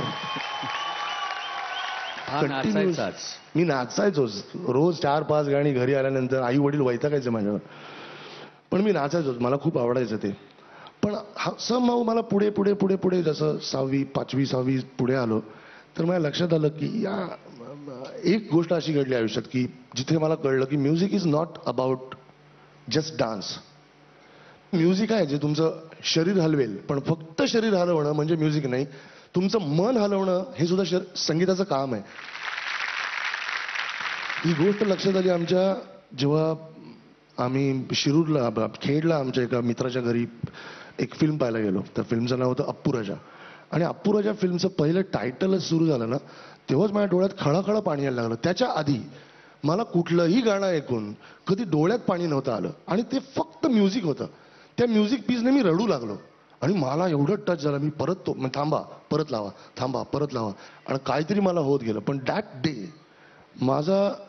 मी खरं सांगतो त्याच्यानंतर माझा टोटल म्हणजे आजपर्यंत जो काही स्पेक्ट्रम बदललाय, एक विचारसरणी बदलली आहे म्युझिकची, तो दिवस होता जेव्हा मी इलेराजाची ती म्युझिकचा तो पीस ऐकला अप्पू राजाचा. तो आठवतोय का आता पीस? ऑब्व्हियसली आठवतो. टुंग टुंग टुंग टुंग टुंग टुंग फ्लूट येते. तारारारारा तारारारा तारारारारा तारारारा तारारारारारा तारारारारारा तारारारा तारारारारारा तारारारारा तारारारा तारारारारा तारारारा. क्या बात आहे. मला वाटतं एक पिक्चर आला आणि मला आठवतं मी तेव्हा पुन्हा पुन्हा म्हणतोय पण ते कुठेतरी रेफरन्स येत होतो. मी स्टेट अवॉर्ड करत होतो आणि एका सिनेमाला मला ते सगळे अवॉर्ड्स मिळायचे आणि एक सिनेमा माझ्या लक्षात आला. मला भयंकर आवडलेलं म्युझिक त्या सिनेमाचं आणि तो सिनेमा नॉमिनेशनमध्येही नव्हता त्या वर्षीच्या बेस्ट म्युझिकमध्ये. आणि I was really shocked, more than shocked, I was hurt की मला वाटतं की ते म्युझिक वॉज त्या वर्षीचं सर्वोत्कृष्ट म्युझिक होतं म्हणजे विदाऊट एनी डाऊट. पण त्याला नॉमिनेशनमध्ये घेतलं गेलं नाही पहिल्या 3 सिनेमात आणि I was really very hurt. म्हणजे मी आय ट्राईड टू फाईट पण देन शेवटी काय असतं जजेस निर्णय जो असतो तो आपण एक्सेप्ट करायचा असतो आणि आय वॉज खूप डिसअपॉइंटेड. पण काही महिन्यांनीच मला वाटतं त्यानंतर काहीतरी 3-1 महिन्यांनी नॅशनल अवॉर्ड डिक्लेअर झाले आणि त्या सिनेमाला डायरेक्ट नॅशनल अवॉर्डच मिळाला आणि अजय अतुलला बेस्ट म्युझिकचा नॅशनल अवॉर्ड मिळाला आणि त्यातल्या मेल सिंगरला आणि फिमेल सिंगरला बेस्ट मेल सिंगर आणि बेस्ट फिमेल सिंगरचा नॅशनल अवॉर्ड मिळाला आणि मराठीतलं पहिलं म्युझिक ज्याला नॅशनल अवॉर्ड मिळाला. आणि म्हणजे मला असं म्हणजे मला आठवतं की मी माझं समवेअर ना मला असं बरं वाटलं की कुठेतरी I was hurt but then I got back more then I bargained for. आणि ते गाणं इज मला आउटस्टँडिंग गाणं वाटतं आणि मला ते मला माफ करा मध्ये थांबवतो. नॅशनल अवॉर्ड मिळालं, महेशजींना कळालं, आम्ही बोललो नाही फोनवर, पण जेव्हा मी महेशजींना सांगायला फोन केला तेव्हा त्यांचा कंटिन्यू 15 ते 20 मिनिटं फोन एंगेज होता. आणि मी विचारलं तुम्ही नंतर फोन लागला तेव्हा विचारलं तर महेशजी काय, अरे नाही म्हणे त्या जजला फोन केला, या स्टेट अवॉर्डला म्हणे त्याला नॉमिनेशनला पण नव्हतं ते, त्याला नॅशनल अवॉर्ड मिळालं म्हणे सांगायला मी फोन केला त्याला. आणि असं फक्त महेश मांजरेकरच करू शकतात. नाही आणि मला आठवतं त्यावेळेला मला नॅशनल अवॉर्ड मिळालं आणि अजय अतुल मला म्हणाले की महेश एक थँक्यूची मला पार्टी द्यायची आहे आणि मी म्हटलं ठीक आहे. तो म्हटलं आपण मॅरिटमध्ये एक पार्टी करू छान पण माझी एक रिक्वेस्ट आहे. म्हटलं काय? तो म्हणाला की अमिताभ बच्चन आले पाहिजे पार्टीला. तर मी अमितजींना फोन केला. मी त्यांना म्हटलं असं असं आहे, आमचे म्युझिक डायरेक्टर आहेत, अजय अतुल नाम सुना आहे. म्हटलं आपलं त्याने विरोध केलाय क्या हुआ? म्हणजे नॅशनल अवॉर्ड मिळाला, त्यांची एक पार्टी आहे, तुम्ही याल का तिथे? एका मिनिटात तयार झाली. म्हणाले कितने बजे आने का महेश? म्हणजे मला आठवतंय अजूनही की ते म्हणाले मला 8 वाजता येतो. आणि त्यावेळेला त्या मॅरेटच्या समोरचा युटर्न बंद केला होता. So he called me up at 5 to 8. ते म्हणाले महेश आम सॉरी. मी घाबरलोच. म्हटलं सॉरी का म्हणते ते? की मला कदाचित 5 मिनिटं उशीर होईल, कारण हा युटर्न त्यांनी बंद केलाय, तर मला पुढून जुहू बीचवरनं यायला लागेल. आणि आले ते, आणि त्यांनी भरभरून कौतुक केलं. आणि ते आले, आणि त्याच्यानंतर राज ठाकरे आले, कारण ते एकत्र जात नाहीत कुठे. पण चांगल्या म्युझिकसाठी दोघांनी आपले डिफरन्सेस बाजूला ठेवून तिकडे फंक्शनला आले, हे जास्त महत्वाचं होतं. अजून एक गोष्ट मला सांगायची आहे. ते अवॉर्ड मिळाल्यानंतर जवळजवळ महेशजींनी आपल्या स्वतःलाच अवॉर्ड मिळाल्यासारखं त्यांना आनंद झाला होता. आजपर्यंत महेश मांजरेकरांच्या सिनेमाची किंवा महेश मांजरेकरांच्या प्रीमियर्स खूप झाले, म्युझिक लॉन्च पण त्यांचे खूप झाले. आजपर्यंत या माणसांनी कधीही अमिताभ बच्चन यांना कधीही फोन केला नव्हता, स्वतःच्या कार्यक्रमासाठी कधीही फोन केला नाही. पण अजय अतुलला नॅशनल अवॉर्ड मिळालं म्हणून हक्काने यांनी मोठ्या भावासारखं आमंत्रण दिलं. आणि हेही फक्त महेश मांजरेकरच करू शकतात. नाही, हे म्युझिकच तसं होतं. आणि ते म्युझिक मला वाटतं माझ्याबरोबर तुम्ही आपण ऐकूया ते गाणं, ज्या गाण्याला नॅशनल अवॉर्ड मिळाला. आणि जो सिंगर माझा फेवरेट सिंगर आहे, हरिहरनजी, प्लीज ग्रेस द प्रेझेंट.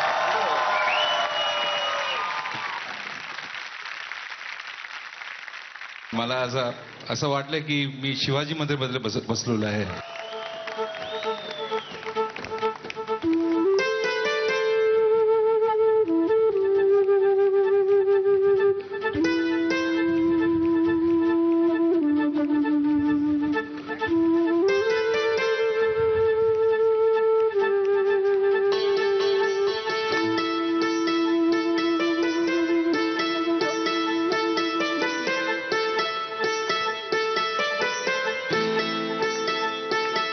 जीवदंगला गुंगला रंगला सा पिरमाची आस तू जीव लागला लाभला ध्यास येऊ तुझा गहिवरला श्वास तू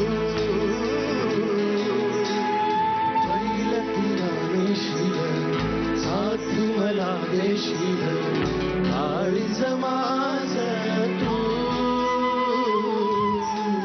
सुख बरतीला नभधर तिला पुनवचा चांद तू जीवदंगला गुंगला रंगला सा विरमाची आस तू जीव लागला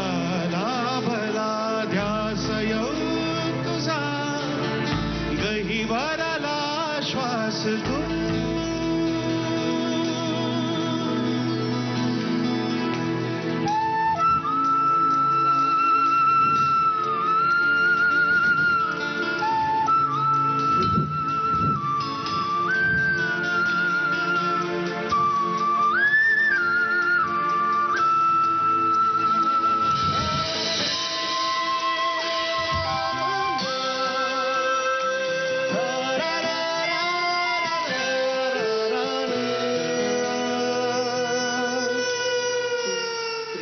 चांद सुगंधा येईल रात उसासा देईल सारी धरती जुली रुजव्याणी माती तू खुळ काळीज हे माझं तुला दिलं लाख सजना ही कातळाची तोड माळ तू खुळे काळजी हे माझा तुला दिलं मी आंगण तुझ्या पाया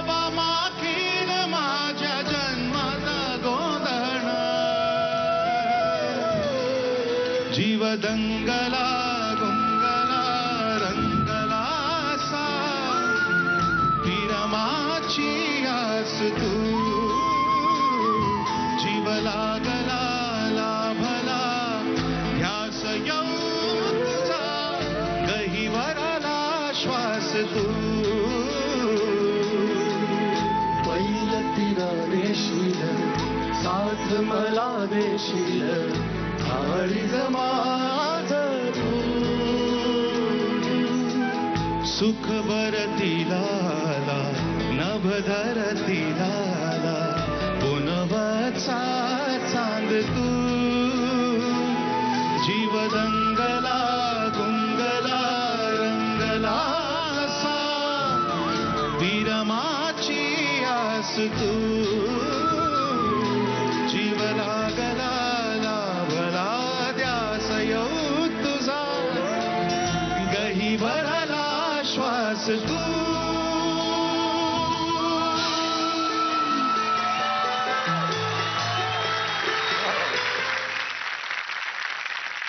आता हरिजी आले तर त्यांना असंच सोडायचं नाही, माईक ठेवू नका तिकडे सर.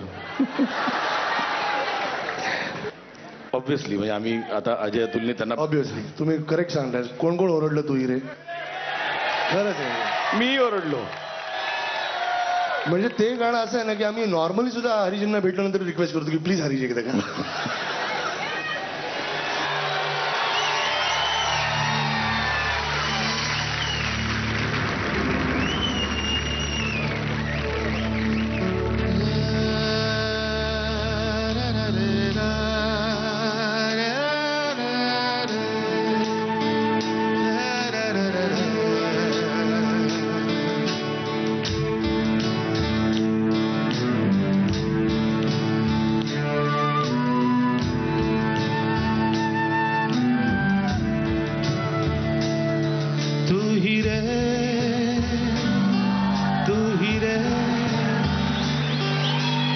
बिना मैं कैसे जीऊं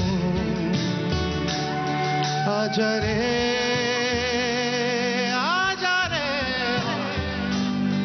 यूं ही तड़पाना तू मुझको जान रे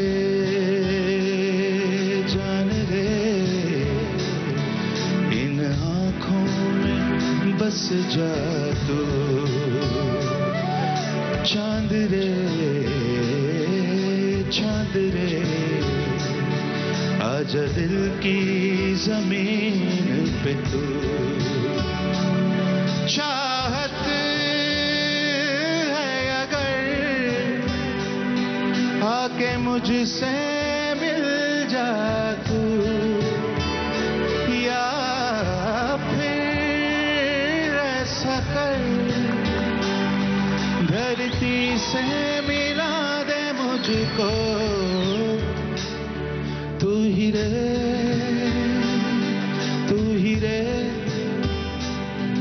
तेरे बिना मैं कैसे जीऊं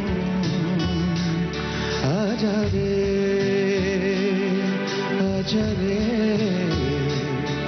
यूं ही तड़पाना तू मुझको.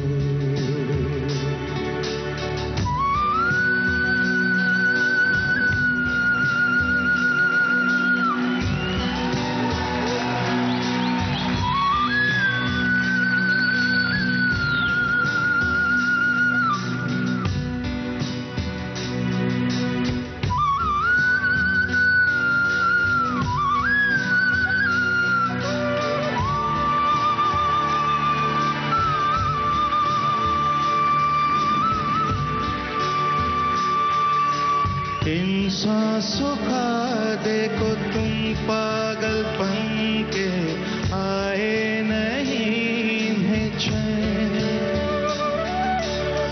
मुझसे ये बोली मैं राहों में तेरी अपने बिछा दूं ये नैन इन ऊंचे पहाड़ों से जा दे दूंगा मैं घर तुम ना उधर जानम उम्मीद मेरी जो तोड़ो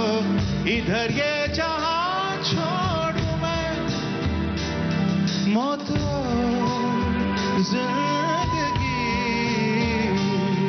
तेरे हाथों में दे दिया रे, तू ही रे, तू ही रे,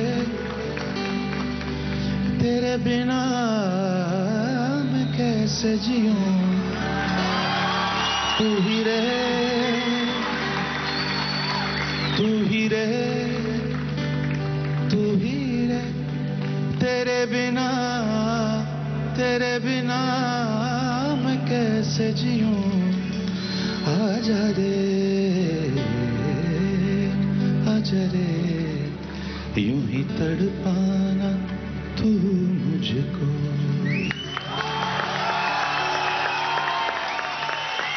थँक्यू.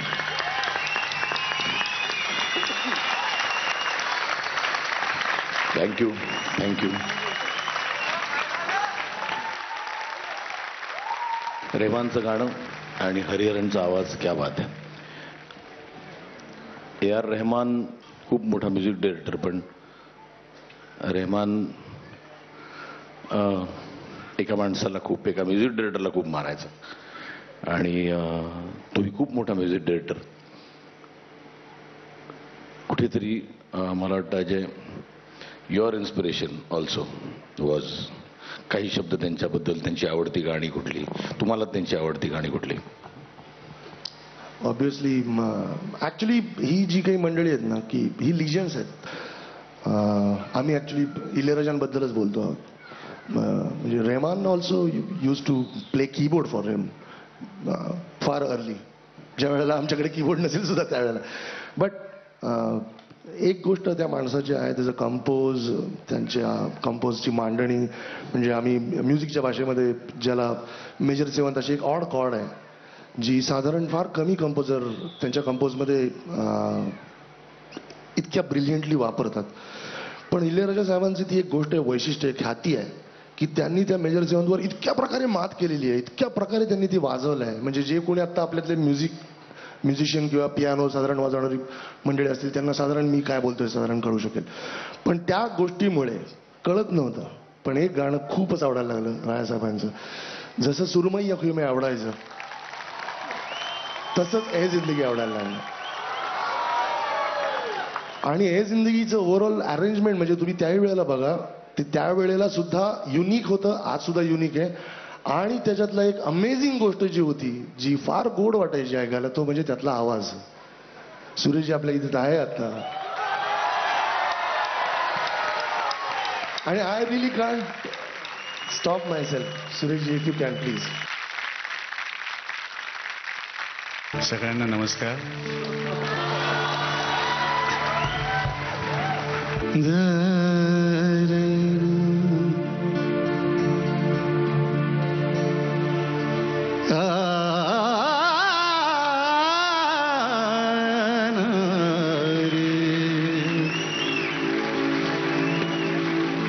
माझं जरा जुन्या पद्धतीचं आहे, पण एवढ्या प्रेमानं ऐकून घेताय त्याबद्दल धन्यवाद तुमचा.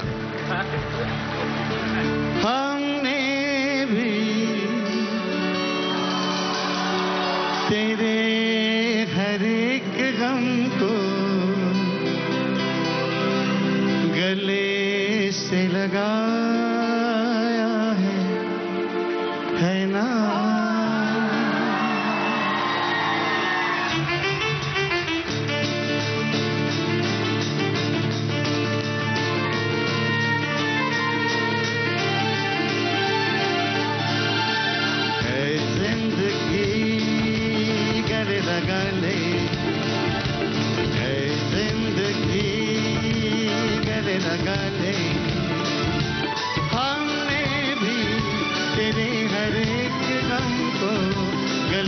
लगाया है ना, है जिंदगी गले लगा ले, है जिंदगी.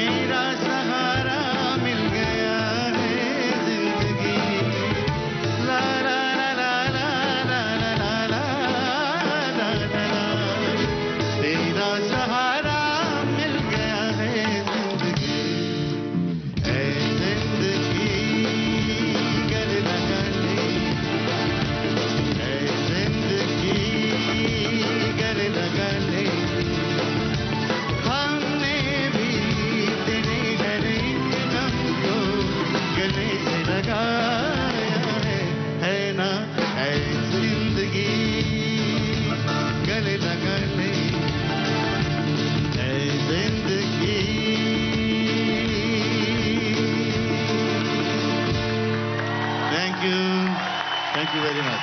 थँक्यू. Before I go,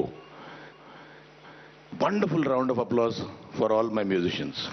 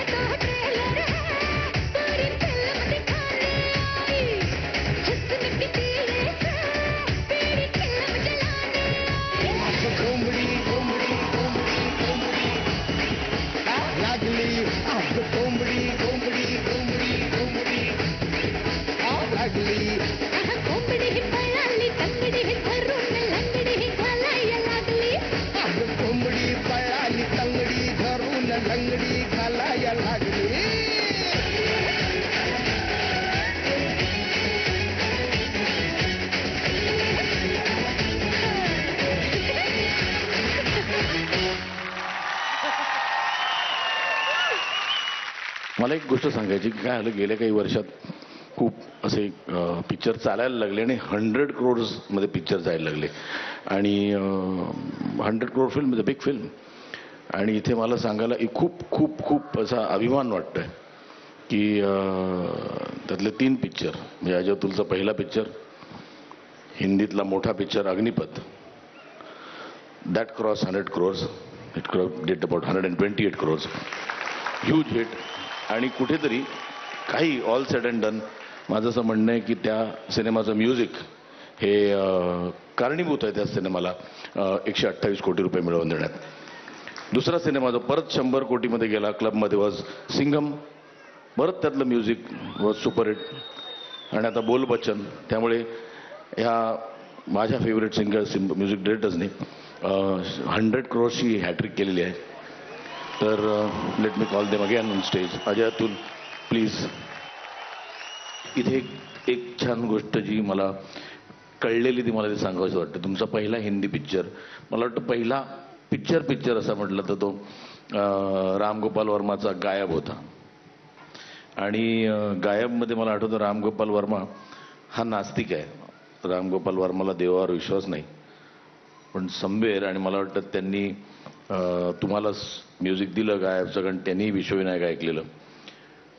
आणि कुठेतरी राम गोपाल वर्मा बोलल्याचं आठवतं की मी विश्वविनायक ऐकून मला वाटतं मी आस्तिक व्हावं.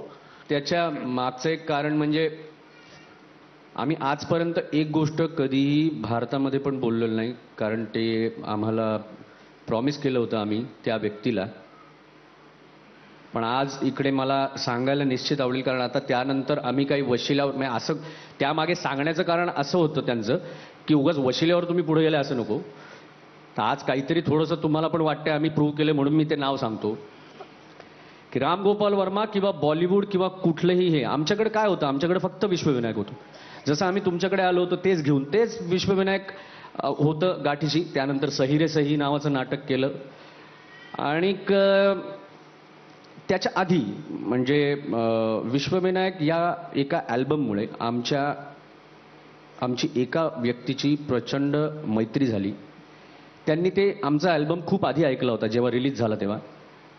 आणि त्यानंतर खूप छान मैत्री झाली. त्यानंतर आम्ही एकत्र खूप भेटायला लागलो, खूप बोलायला लागलो म्युझिकबद्दल ऑफकोर्स. आणि त्यांनी आम्हाला खूप त्यांच्याकडच्या CDs जेवढ्या होत्या तेवढ्या जवळजवळ 2-2.5 हजार CDsचा त्यांच्याकडे एक जो त्यांचा संग्रह होता पर्सनल तो आम्हाला दिला. आणि एक दिवस असाच विषय चालला होता की मी काल रामू बरोबर होतो असं ते आम्हाला म्हणाले. तर आम्ही म्हटलं की आम्हाला आम्ही त्यांचं शिवा आणि सत्या ह्या दोन्ही फिल्म्सपासून प्रचंड फॅन आहे. तर आम्ही सहज बोलून गेलो की आम्हाला जाम आवडतो तो माणूस, त्याचं डिरेक्शन. तर आम्ही बोलत असताना त्यांनी बसल्या बसल्या आय थिंक एक SMS केला राम गोपाल वर्माला. आणि आम्ही भेटायला गेलो. त्यानंतरचं तुम्ही सांगितलं रामूजींना आम्ही ऐकलं वगैरे. पण आज मला खरोखर अभिमानाने त्या व्यक्तीचं नाव सांगावंसं वाटते. ती व्यक्ती म्हणजे राज ठाकरे. राजसाहेबांच्या बद्दल म्हणजे महेशजींना पण माहिती आहे, सगळ्यांना माहिती आहे, आम्हाला इंडस्ट्रीमधल्या सगळ्यांना. त्यांचा फिल्मबद्दलचा इतका दांडगा एक्सपिरियन्स नाही पण इतका अभ्यास आहे. आणि त्यातून त्यांना वाटलं की ही 2 मुलांमध्ये काहीतरी आहे म्हणून त्यांनी तो मेसेज केला. आम्ही रामूकडे गेलो, विश्वविनायक ऐकवलं. विश्वविनायक जो धीमई जो ट्रॅक आहे तो ट्रॅक ऐकल्यानंतर राम गोपाल वर्मा उठून उभे राहिले. ती साईन आहे त्यांची की ते हे आम्हाला माहित नव्हतं उठून का उभे राहिले, आता काय जा म्हणतात का काय म्हणून असं वाटलं. पण ते उठून उभे राहिले म्हणजे त्यांना काहीतरी आवडलं. आणि नंतर आम्हाला डायरेक्ट एक फिल्मचं नॅरेशन द्यायला लागले की असं होतं. आणि मग सगळं नॅरेशन झाल्यावर मला पाहिजे की तुम्ही इथे एक गाणं करावं. अच्छा बाय द वे मी तुम्हाला फिल्म दिलेली ऑलरेडी. आम्हाला कळेच नाही हे का सांगतायत, कसं सांगतायत. आणि मग तेव्हा विश्वास बसला नाही, कारण आयुष्यातला सगळ्यात पहिला सिनेमा आम्हाला मिळालेला होता. आणि तो सुद्धा राम गोपाल वर्मा वगैरे असं सगळ्या क्रू बरोबर काम करायला मिळणार होतो. We were so excited. 8-10 दिवसांनंतर जेव्हा आम्हाला जो कोणी टीम मधला माणूस भेटतो तो हेच सांगतो रामूजी क्या तारीफ कर रहे थे आप लोगों की. आणि रामूजी नंतर आम्हाला स्वतःला पण म्हणायला नेहमी इंटरव्ह्यूमध्ये पण सांगतात की C Ajay Atul, I don't believe in God but after listening your Vishwavinayak I think God is somewhere. आणि ही आमच्या आयुष्यातली खूप मोठी कॉमेंट होती. क्या बात आहे. बरं इथे मला थोडंसं विषयांतर करून सांगायचं आहे की फॅक्ट आहे. म्हणजे आज जसं ह्यांनी राज ठाकरेचं नाव घेतलं इथे, मला हे सांगावंसं वाटतं की हा जो प्रोग्राम शक्य झाला मला इथे लंडनमध्ये करायला, त्यात राज ठाकरेचा खूप मोठा फायनान्शियल सपोर्ट होता. आणि I know he is going to hate me for saying दिस. एक त्यांचं फायनल मनोगत आणि देन 2 गाणी डेफिनेटली. मोरिया तर इट हॅज टू बी, त्याशिवाय शो कम्प्लीट होणार नाही. देवाची कृपा की असे डिरेक्टर्स आणि अशा प्रोडक्शन बरोबर आम्हाला काम करता आलं. बेसिकली आपल्याकडे एक समज जो आहे की हिंदीमध्ये एक फार वाकायला लागतं का, किंवा खूप हांजी असते आणि खूप लॉबिंग असतं वगैरे. पण तसं काही नव्हतं यावेळेला. आम्हाला असं काही जाणवलं नाही. आम्हाला अत्यंत मानाने, म्हणजे आमचं मराठी म्युझिक ऐकूनच नटरंग आणि जोगवा हे इतकं सर्वदूर पसरलं आणि त्याची ख्याती ऐकूनच या लोकांनी आम्हाला अप्रोच केलं. सो त्यासाठी आम्हाला आनंद वाटतो की आमचं मराठी म्युझिक ऐकूनच त्यांनी आम्हाला बोलवलं. आणि अगेन आम्हाला आमच्या महाराष्ट्रात सुद्धा काही आमचे जेव्हा मित्र भेटतात तेव्हा तुम्ही किती करणार मराठी गाणी कधी करणार, मराठी फिल्म कधी करणार. पण तरी सुद्धा आमचं एक म्हणणं म्हणून मी मुद्दाम असं सांगतो की सिंगम किंवा अग्निपथ जरी केलं तरी मराठमोळे पण कुठे नव्हतं त्याच्यात मराठमोळे पण होतच ना. आमचं दोघांचंही मत असं आहे की music it's a world's language. Music it self a language. तिला अजून एका लँग्वेजमध्ये बांधून ती त्या टेरिटरीची होत असेल, पण ते समजावण्याचं एक आपलं म्हणणं मांडण्याचं एक मीडिया आहे भाषा. पण ऍक्च्युली जे भावना आहे ती संगीताशी रिलेटेड आहे आणि ते रिलेशन जे आहे ते तुमच्यात आमच्यात सगळ्यांमध्ये एकच आहे.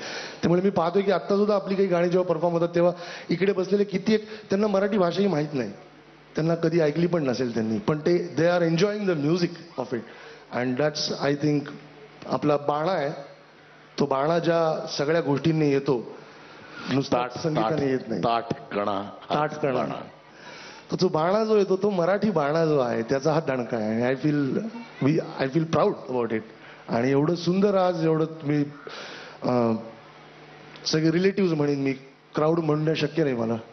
आपण एकमेकांना भेटत नसलो तरी संगीताने आपण आपली एकमेकांची नाळ बांधलेली आहे. तुम्हाला ऑडियन्स म्हणू शकत नाही. तुम्ही मनातनं आमच्यासाठी एवढ्या प्रेम करता, एवढे आशीर्वाद देता भरभरून. त्याचमुळे आम्ही तिकडे काही बरं वाईट जे काही काम करतोय ते तुमच्या सगळ्यांच्या शुभेच्छा आणि आशीर्वादानेच करू शकतो. अशाच तुमच्या शुभेच्छा आमच्या पाठीशी राहू द्या. अजून बरेच पल्ले आम्हाला गाठायचे. तुमच्या शुभेच्छाने त्या अचीव आम्ही करू शकू अशी मला आशा वाटते. Thanks a lot.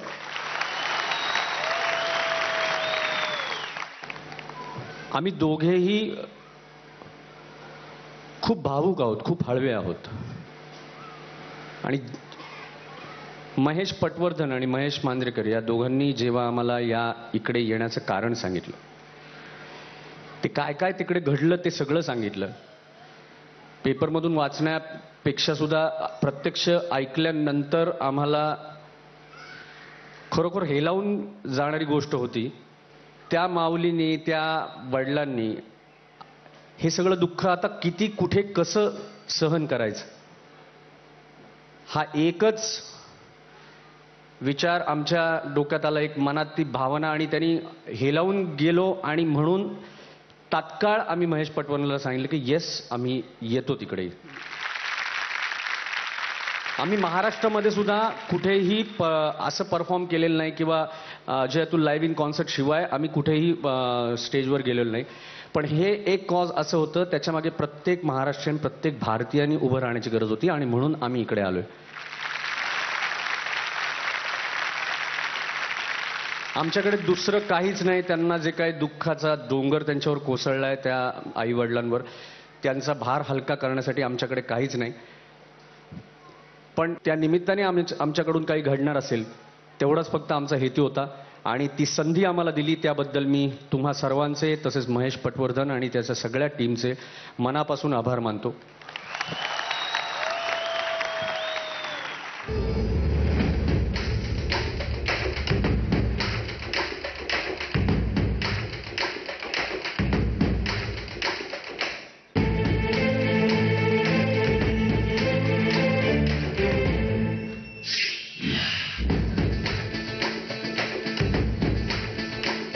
मन भवर उठे, धन सिहर उठे, जगत भर उठे, गे आवे. ना मगर चले, ना मगर चले, बस कहर चले, कब आवे. बुरों को खींच के बाहों में बीच के जब भी मिल जाए, भलों को खींच के बाहों में बीच के जब भी मिल जाए, न किसी से है कम, बड़ा इसमें है दम, नर सिंह है ये सिंघम. मन भवर उड़े, धन सिहर उड़े, भवर उड़े,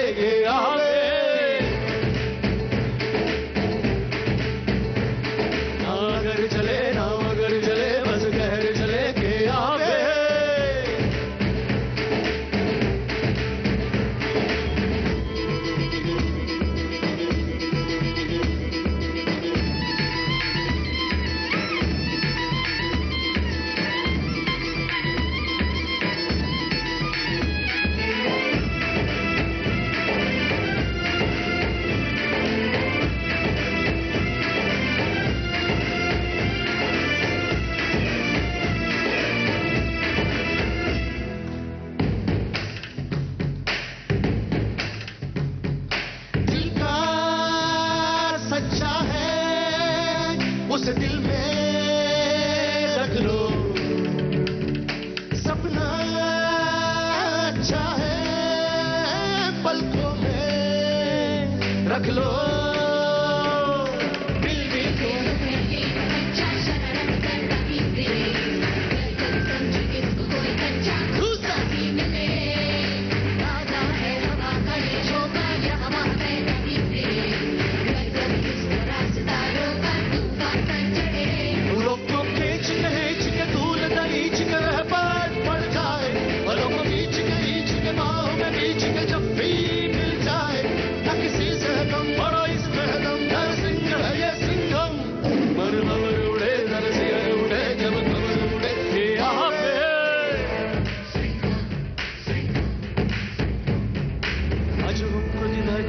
सिंहम संचनकारक रुद्रभ सिंहम दुष्ट सुधार सिंह समर भयंकर है नरसिंहम हर्षाकृति है नरसिंहम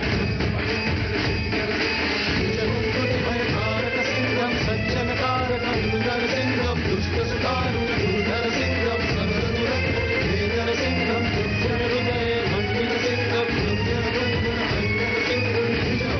भयकारक सिंहम संचनकारक समर भयंकर है नरसिंहम। धन्यवाद. गणपती बाप्पा मंगल मूर्ती. श्री गणेश. देव श्री गणेश देव श्री गणेश देव श्री गणेश देव श्री गणेश देव श्री गणेश देव श्री गणेश देव श्री गणेश देव श्री गणेश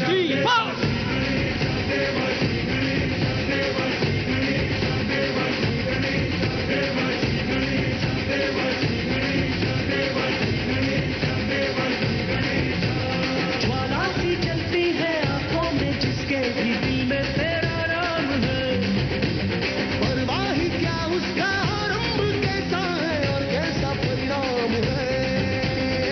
धरती अंबर सितारे जिसकी नजरें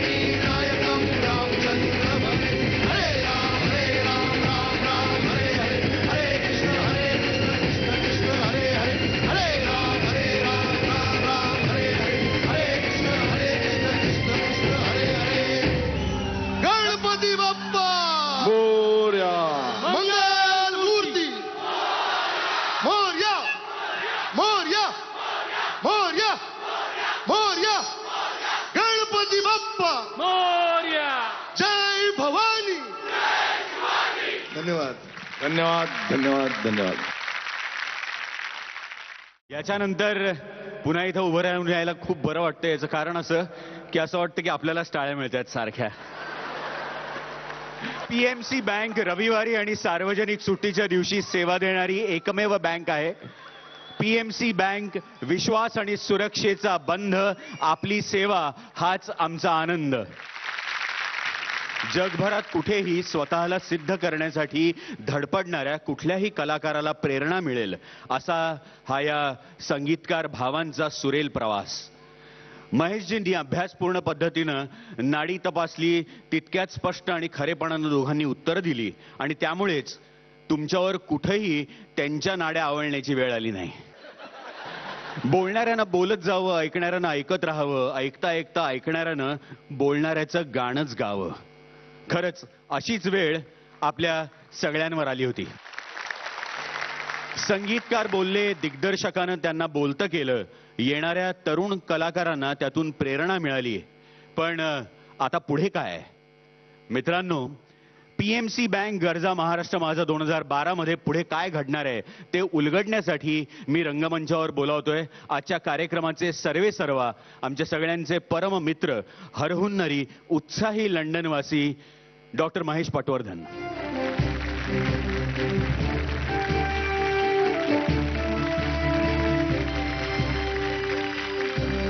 I hope you enjoying the show. आपण वेळेचं भान पाळूया. It's my pleasure and it's my honor to call upon somebody who's as great as a god. In my times, definitely. Super innings performance. Oh, and he's pulled it out. This time he's got hold of it, a magnificent hit. And he's out! Brilliantly caught by Gavaskar in the slip.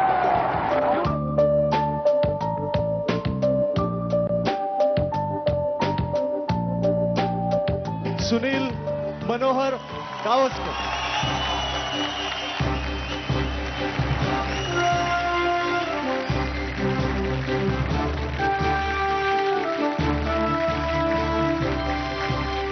मला नेहमी प्रश्न पडतो, आता मी सुनील गावस्कर यांना गेले 2-2.5 वर्ष ओळखतोय. खूप चांगली मैत्री झाली. प्रत्येक वेळेला घरी बोलताना वेगळी भाषा आणि इकडे बोलताना तुम्हाला, बरोबर? एकदम अगदी बरोबर. आता मी हे सगळे प्रश्न बाजूला ठेवतो. आपल्याला एक पटकन तुला काही गोष्टी मला विचारायच्या आहेत आणि त्या सिरियस नाही आहेत. तू मला सांग, तुझी उंची, म्हणजे कीर्ती नाही म्हणते, तुझ्या उंचीबद्दलचे मला काही किस्से पाहिजेत, कुठलेही विनोदी, कसेही. आणि त्याच्यानंतर कुठल्याही महाभयंकर धिप्पाड गोलंदाजा समोर तू कसा काय खेळायचास हे पण मला अगदी नीट तू समजावून सांग. उंचीचे किस्से म्हटले तर गुंडप्पा विश्वनाथ त्यांच्याबरोबरच माझं नेहमी आर्ग्युमेंट व्हायचं, भांडण व्हायचं की आमच्या दोघांमध्ये उंच कोण होता. तर आम्ही विचारायचो लोकांना आणि सगळे काहीतरी जे विशीचे फॅन होते ते बोलायचे, हा नाही विशी उंच आहे. जे माझे फॅन होते ते मला सांगायचे मी उंच आहे म्हणून.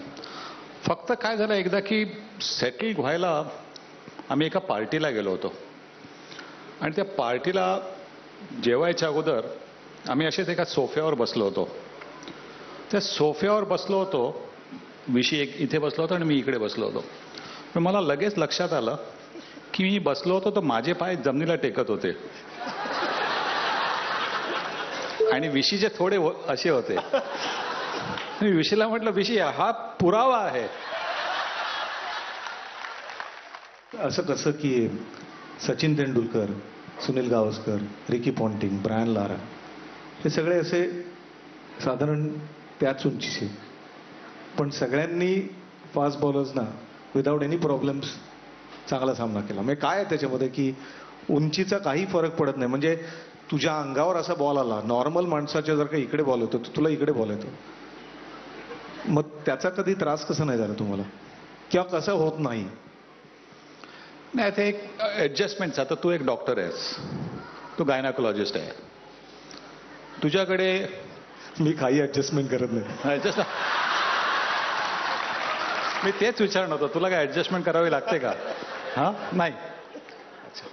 फास्ट बॉलरला खेळायचं जे एक सिक्रेट आहे, रहस्य आहे, ते एक सोपंच आहे रहस्य, की एक अति उत्तम फास्ट बॉलर असला की डोळे बंद करायचे बस, आणि आधीपासून ठरवायचं या बॉलला मारायचा, डोळे बंद करून लागला तर लागला, नाहीतर डिफेंड करायचा.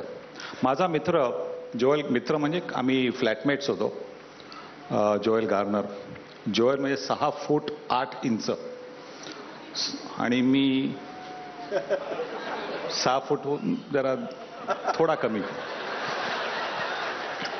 तर आम्ही फ्लॅटमेट्स होतो. तर आम्ही जेव्हा ग्राउंडवर जात होतो तेव्हा आजूबाजूच्या फ्लॅट्सवाले सगळे आम्हाला बघायला यायचे, कारण तो गाडीमध्ये बसला आणि मी त्याच्या बाजूला बसलो की पहिल्यांदा फ्रंट सीटवर बसून देखील असं वाटायचं की बॅक सीट ड्रायव्हिंग चालू आहे, कारण त्याचे पाय एवढे असे करून, मी आपल्या इकडे बसलो, तो आपल्या इकडनं ड्रायव्हिंग करत होता. त्याला एकदा कोणीतरी विचारलं होतं ऑस्ट्रेलियामध्येच की mister Garner how tall R you? तो बोला I am 6 feet 8 inches. So त्या मुलींनी विचारलं, so R you proportionate all over? तर तो बोला, no man, if I was and I would be 8 foot 6.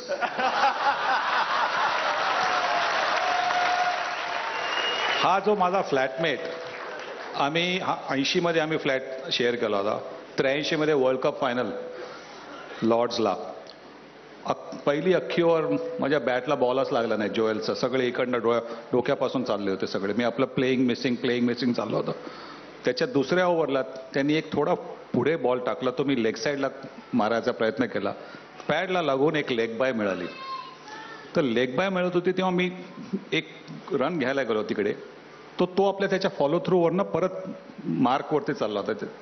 मी त्याला बोललो, ए bird, what about a nice half volley for your flatmate to get off the mark? पण मी 0 होतो, म्हटलं 1 to get off the mark, nice half volley on the pads. तो बोलो, no man, this is the World Cup final, you get nothing. The greatest opening batsman of them all, India's Sunil Gavaskar was blessed with near perfect technique and the ability to make runs on any wicket. And the first batsman in the world to hit 10,000 test runs, eventually retiring with a world record 34 test centuries. A great player of pace deliveries with an almost unbreachable defence. His ability to stay at the crease for long periods made his wicket one of the most prized in test cricket.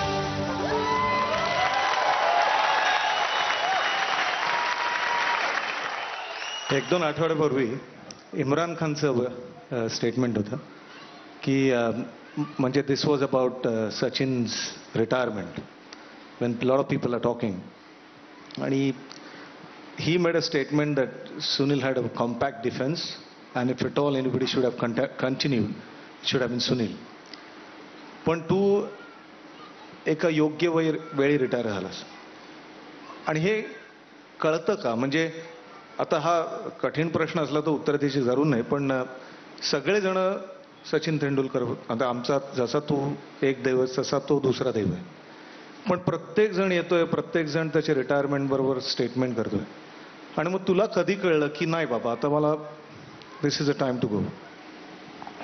पण मला पण वाटतं की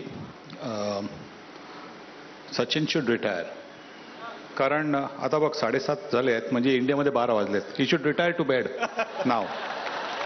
definitely it's time for him to retire to bed. नाही, ते आपल्याला समजतं, एक आपली बॉडी आहे, एक माइंड आहे. माझ्या बाबतीमध्ये काय झालं की मी जरी उत्तम फिल्डर नव्हतो तरी पण मला फिल्डिंग आवडायची. तर टेस्ट मॅचच्या वेळेला मी जेव्हा घड्याळाकडे बघत होतो फिल्डिंग करताना, तेव्हा टी टाईमच्या नंतर वगैरे असं वाटायचं, अरे अजून 30 मिनिटं आहेत फिल्डिंगची.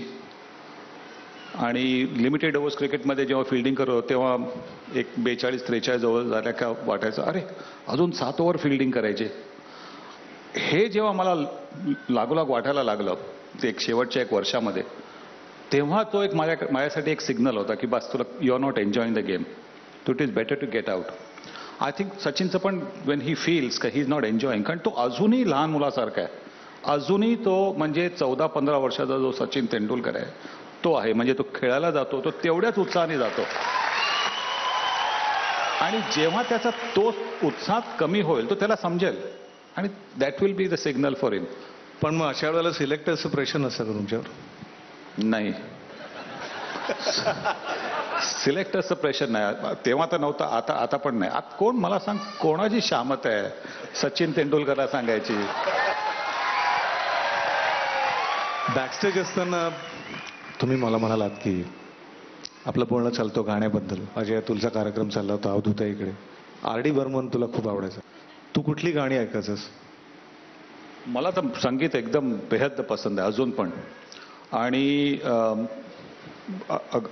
संगीत जर नसलं तर मग क्रिकेट खेळायचा देखील मूड होत नव्हता. सकाळी चांगलं गाणं ऐकून समजा बॅटिंगला गेलो तर मग एक बरं वाटायचं.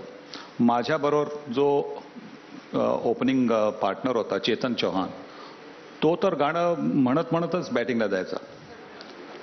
आणि अशी कुठली गाणी असतात का की म्हणजे आम्ही बाहेर बॅटिंगला निघालो आणि काय काळ वेस्ट इंडिजचे फास्ट बॉलर्स खेळतायत किंवा ऑस्ट्रेलियाचे डेनिस लिली वगैरे यांना खेळायला जातोय, चांगली ग्रीन विकेट आहे आणि थोडं ओव्हरकास्ट कंडिशन जाते, तेव्हा तुम्हाला वाटतं थोडी एक अशी दगदग वाटते की आज काय होईल, बॉल काय करेल, जास्त बाउन्स होईल, जास्त मूव्ह होईल का. तेव्हा तुम्ही मनाची तयारी करत असतात. तेव्हा तुमच्या बाजूला हे सॉन्ग आपलं इतनी जल्दी क्या है गोरी साजन के घर जाने की. अरे मी बॅटिंगला आपण चाललोय तेव्हा तुम्ही इतनी जल्दी क्या है गौरी साजन के घर जाने की, सखियों के संग बैठ जरा. अरे म्हटलं त्याला वेळ आहे. आपण काही गाणी असतात की काही प्रसंगाशी असोसिएट करतो. मी एक मगाशी वाडकर साहेब सुरेजी स्टेजवर आले, त्यांनी गाणं म्हटलं, मला एक कॉलेजचे दिवस आठवले. आणि तुला आर डी बर्मनची गाणी आवडतात म्हणून मी त्यांनी गायलेलं एक आर डी बर्मनचं गाणं त्यांना फक्त एक 4 ओळी गायला बोलवतो. तू एकदम झकास. आता ह्या प्रसंगी तुम्हा सगळ्यांना भेटून जे वाटतंय ते मी गाण्यातनं सादर करतो. तुमसे मिलके ऐसा लगा, तुमसे मिलके अरमां हुए पूरे दिल के, ऐ मेरी जाने वफा, तेरी मेरी मेरी तेरी एक जान है.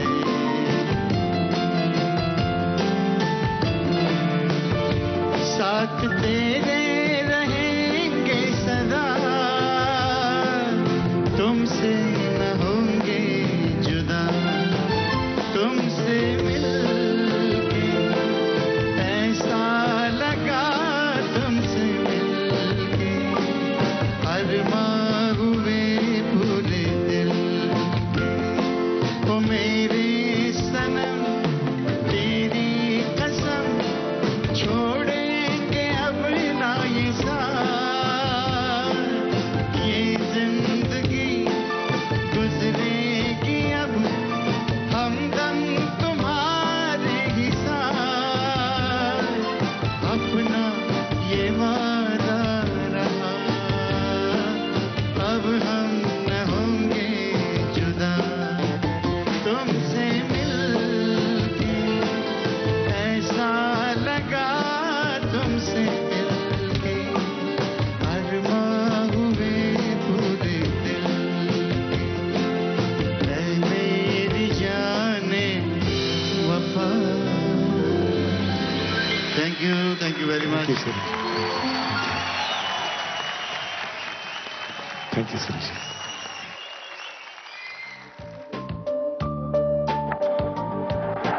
Looks all right. And that's out. Yes, it's all over this time. Lost it.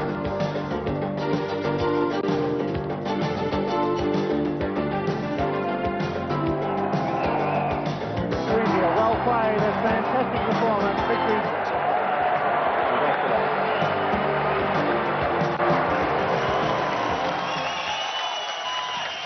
आम्ही 2 वर्ल्ड कप पाहिले, एक 1983 आणि आता महेंद्रसिंग धोनीचा.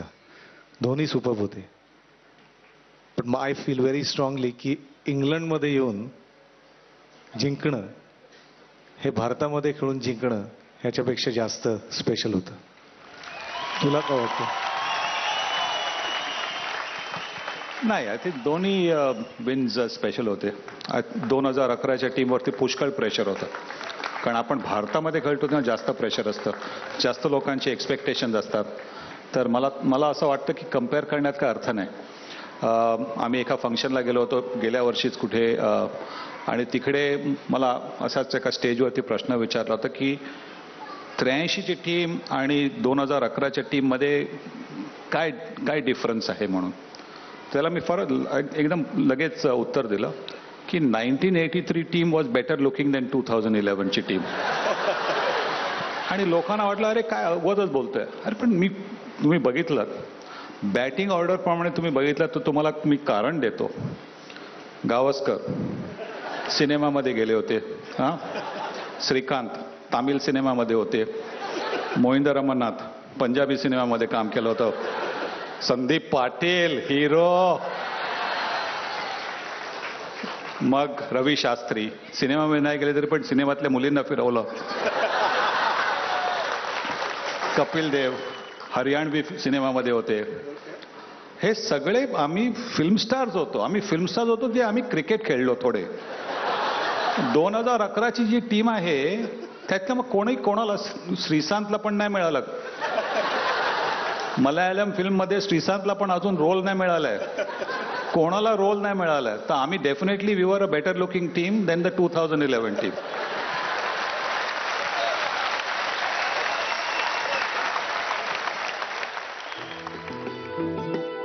He's a great batsman. We never took him out. None of the players, bowlers, to take him out. Ultimately, it was up to him to develop those into assets which could help him in his career. Whenever I felt I was in difficulty, I always walked up to him and asked for his advice, which always helped me. And whenever I've spoken to him, I've done well. तुझ्या आईवडिलांना, तुझ्या मित्रमंडळींना काय वाटतं ते आपण बघितलं. आज आपण एका विशेष कारणाकरता इकडे होते. मला तू या कार्यक्रमाबद्दल 2 शब्द बोलावेस सुभाष आणि योगिनी बिडवेंकरता असं मला वाटतं. मीच काय, पण मला वाटतं की आपण जे सगळे इथे आलो आहोत आणि जे भारतामध्ये आहेत त्यांना जेव्हा ही बातमी मिळाली की मँचेस्टरमध्ये जे काय झालं ते इतकं भयानक होतं, इतकं ट्रॅजिक होतं, इतकं हॉरिफिक होतं की त्याच्याबद्दल रिॲक्शन काय ती कोणाला कशी करायची काय समजलंच नाही. त्याला काही कारणच नव्हतं. काय वेळा मारामारी होते, मारामारीमध्ये कोणतरी रागाने काहीतरी करतो, तसं कसलं काही प्रोवोकेशनच नव्हतं. आणि तरी पण हे व्हावं. तर I am also a father, so I tried to put myself in that position की असंच आपलं एका, आणि आय गॉट ओनली वन सन, आपल्या मुलाला असं काय झालं तर काय वाटेल.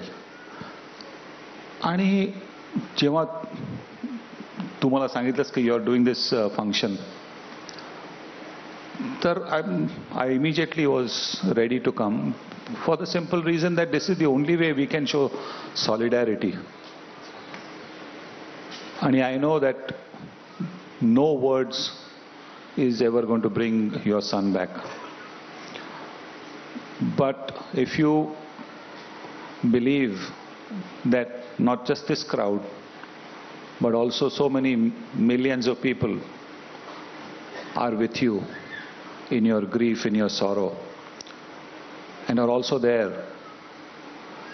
to help you to come out of that. That's the only thing that I can say. I know words are never enough at a time like this. But I think all one can say is that there's a greater power above us, and that greater power wanted your son more than anybody else, and that's why that greater power took your son away. So you've borne it. Please be strong, and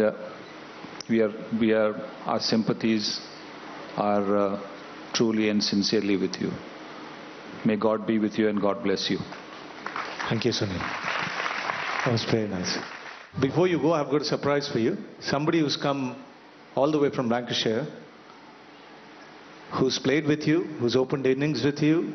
He wasn't well, but he still made it a point, because when I told him, he said, this event happened in somewhere close to me, and I have to come. I have to come and say a few words. Ladies and gentlemen, put your hands together for Farooq Engineer.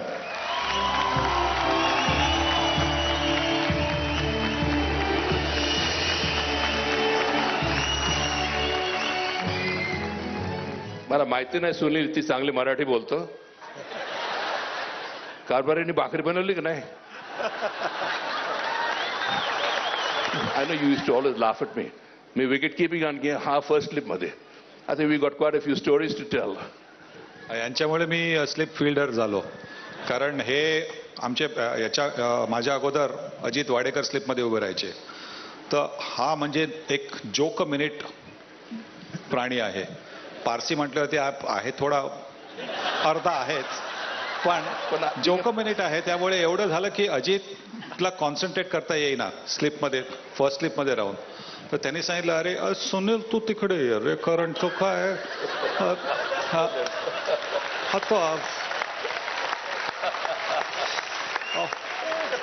हा तो फरोख आहे ना, तो नुसता आपला काय ना काहीतरी बोलत असतो रे, तू तिकडे स्लिपमध्ये. म्हणून मी ऍक्च्युली स्लिप फिल्डर झालो. तोपर्यंत मी बाहेर राहायचो कुठेतरी आपला कंट्रीमध्ये, थर्ड मॅनमध्ये असला फिल्डिंगला काय त्रास नाही, तिकडे नाही, आपल्या स्वतःच्या तंद्रीमध्ये काय करा, कोणाचा तरी विचार करा. परत दुसरं म्हणजे तेव्हा म्हणजे लग्नाच्या अगोदर थर्ड मॅनला असला का तिकडे मागे क्राऊडमध्ये जरा जास्ती लवकर बघायला मिळतं कोण आहे का म्हणून. ते सगळं याच्यामुळे मग मला तिकडे स्लिपमध्ये यावं लागलं, आणि मग याचा थोडा बघावा लागला. मला एक स्टोरी आठवण आहे. आम्ही बॅटिंग करत होता, आणखीन कोणता बॉलर होता, आम्ही 3-4 4 मारले, चौका मारलं त्यांना. तर सुनील मार येऊन सांगतो, त्याला जास्ती नको मारू, बॉलर चेंज होऊन जाईल. तर लास्ट बॉल फुल टॉस होता, आम्ही ब्लॉक केला. आम्ही दोन्ही वेल बॉल्ड. त्यांचं कॅप्टन ऐकलं की आणखी नको ओव्हर दिली. I have one question for you, because I remember that doing the century before lunch was virtually impossible. I mean, I didn't remember anybody doing it, and you came very close to it. And I have very strong memories of it. Those days, people wouldn't hit balls the way they hit now, and I really would like you to share that particular innings with all of us. But those days, we didn't have any helmets. Yeah. The box was first worn by batsmen in 1868. The helmets came into force only in 1968. Right. At the Marathi translate, why did it take 100 years for batsmen to realize the brains are just as precious as the...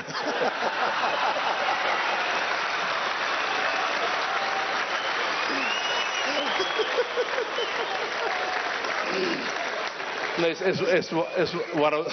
But I thought we did not wear a helmet because there was nothing inside to protect. But being a Parsi, I had a head start, you see. There was one thing. आजकल लोग लई पैसे कमाते. We played test cricket for 250 rupees for a 5-day test match. 50 rupees a day. I mean, we played for the pride of playing for our country, for Mother India. And we are fiercely proud of being Indians. We played for the love of the game. Sunil is saying sometimes the match is to finish. If the match was finished in 4 days, we should try and prolong it. Aanki 50 rupees million. But those were the days. You played for the love of the game. But I must echo wholeheartedly Sunil's words to the parents who I met. You couldn't have put it better, Sunny. I felt, I live in Manchester, and when this happened, Milind and I spoke to each other, and we were absolutely so grieved that for no rhyme or reason, this has happened. And I'm so glad, Mahesh, that you have organized this beautiful evening. What about Mahesh Manjrekar? Huh? Brilliant, eh? आम्ही बोल्टनमध्ये जेवण केलं होतं, आठवण नाही का ते विसरलो. आता तू म्हातारा झाला माझं सरकार. पण it was so lovely that you've organized this, in his memory, and it's a real honor for Sunil, myself, and everybody to be here to pay tribute to you and Mrs. As God is, you couldn't have put it better. I had tears in my eyes listening to you. It is absolutely fantastic and touching. And thank you all for coming and supporting this occasion, because it is great. Absolutely great. Thank you, Farooq, and thank you, Sunil. Thank you all from all of us. Thank you. Wonderful pair.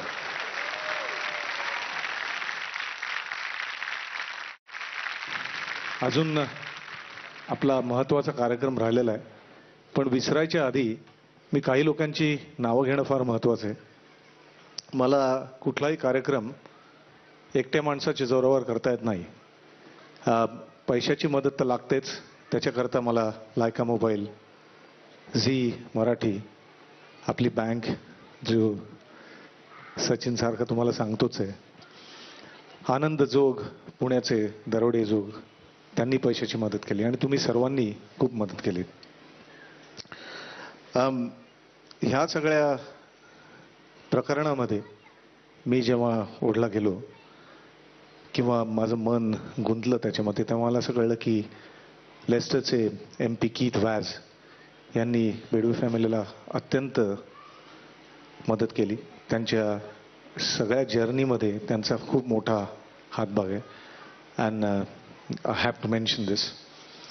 Of course, no question about Mahesh Manjrekar, Rahul Ranade, who took a lot of trouble to organize this event, and राहुलने आमची सगळ्यांची डोकी फिरवली गेली 3-4 दिवस, पण खूप त्याने काम केलं.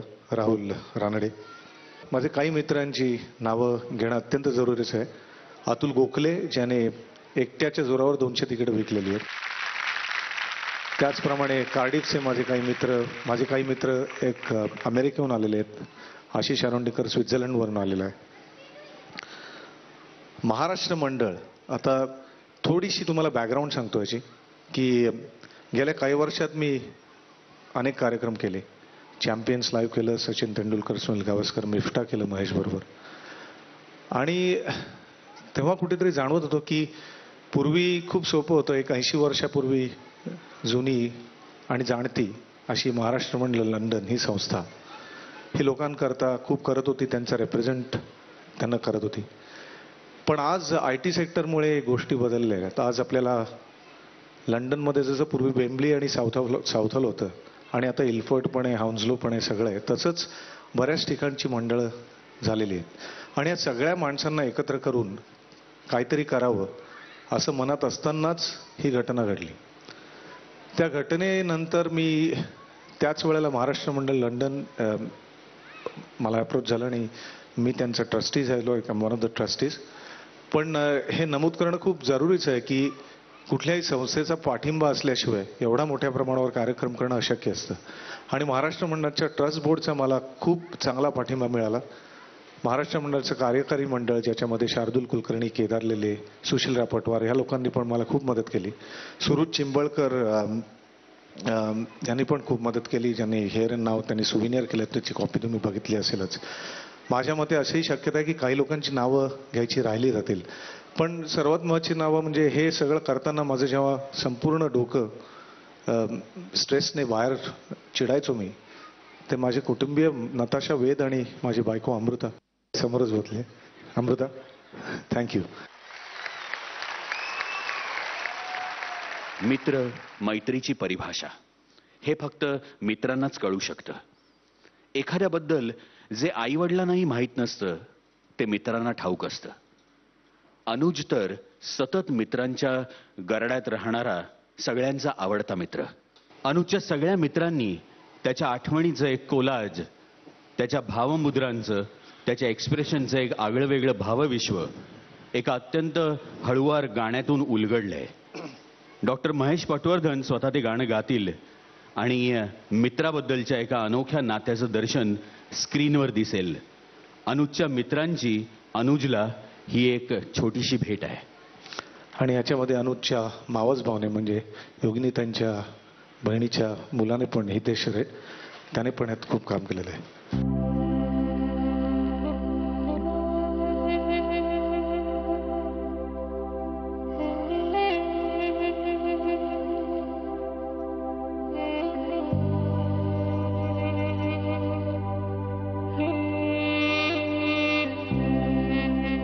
बहती हवा सा था वो,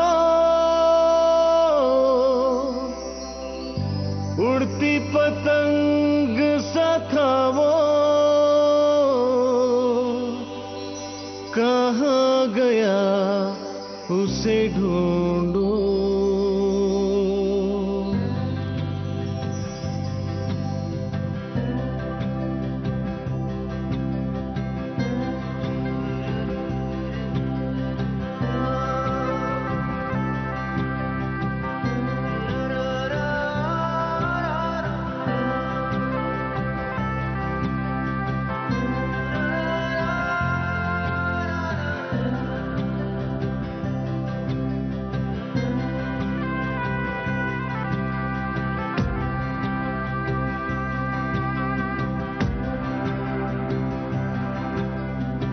बहती हवा सा था वो,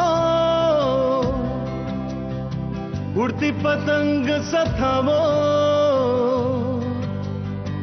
कहाँ गया उसे ढूंढो. हमको तो राहें थी चलाती, वो खुद अपनी राह बनाता, गिरता संभलता मस्ती में चलता था वो. हमको कल की फिक्र सताती, वो बस आज का जश्न मनाता, हर लम्हे को खुल के जीता था वो. कहाँ से आया था वो, छू के हमारे दिल को, कहाँ गया उसे ढूंढो.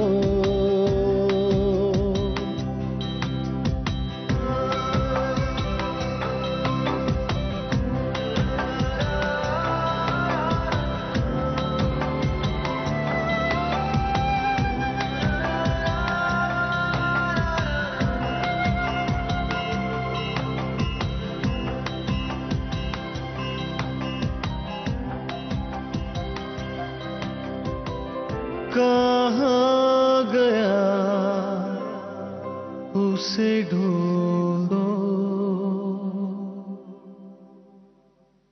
मी महेश मांजरेकरांना विनंती करतो की त्यांनी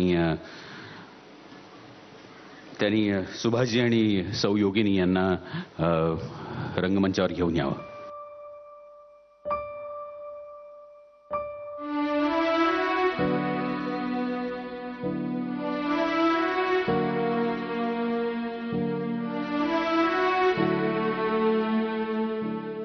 I request Mr. Keith Waz also to come on stage, please.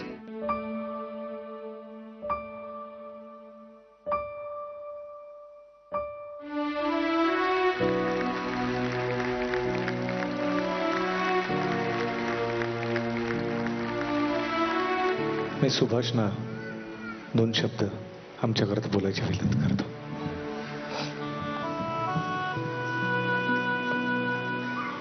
नमस्कार.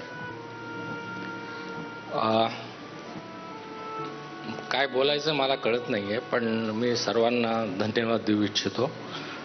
आणि इथे जमलेले सगळे सन्माननीय, आदरणीय गावस्कर साहेब, केतवास साहेब, महेश मांजरेकर साहेब, खेडेकर साहेब, आणि सर्व तुम्ही जण, त्यांनी मला, आमच्या कुटुंबांना, माझ्या मिसेसला पर्टिक्युलरली ह्यातून बाहेर निघण्याचा एक आज जो मार्ग दाखवला की तिथे थांबून राहण्यापेक्षा ह्यातून काय चांगलं होईल याचा जर विचार केला तर आमचं आयुष्य जास्त सुखकर होईल. या भावनेने महेशने हे मोठं काम केलेलं आहे आणि मी त्याचा अत्यंत ऋणी आहे. मला जास्त बोलता येत नाही आणि शब्दही सुचत नाही. मी सर्वांना पुन्हा एकदा धन्यवाद देतो आणि पुन्हा केव्हा तरी असाच तुमच्या समोर येईल, आनंदाने येईल, न रडता येईल याचं मी तुम्हाला आश्वासन देतो. Thank you very much. Since Mr. Vaz has been a great help in Mr. and Mrs. Bidway's journey, I would like to present a check of £20,000 from Mr. Vaz's hands to Mrs. Bidway.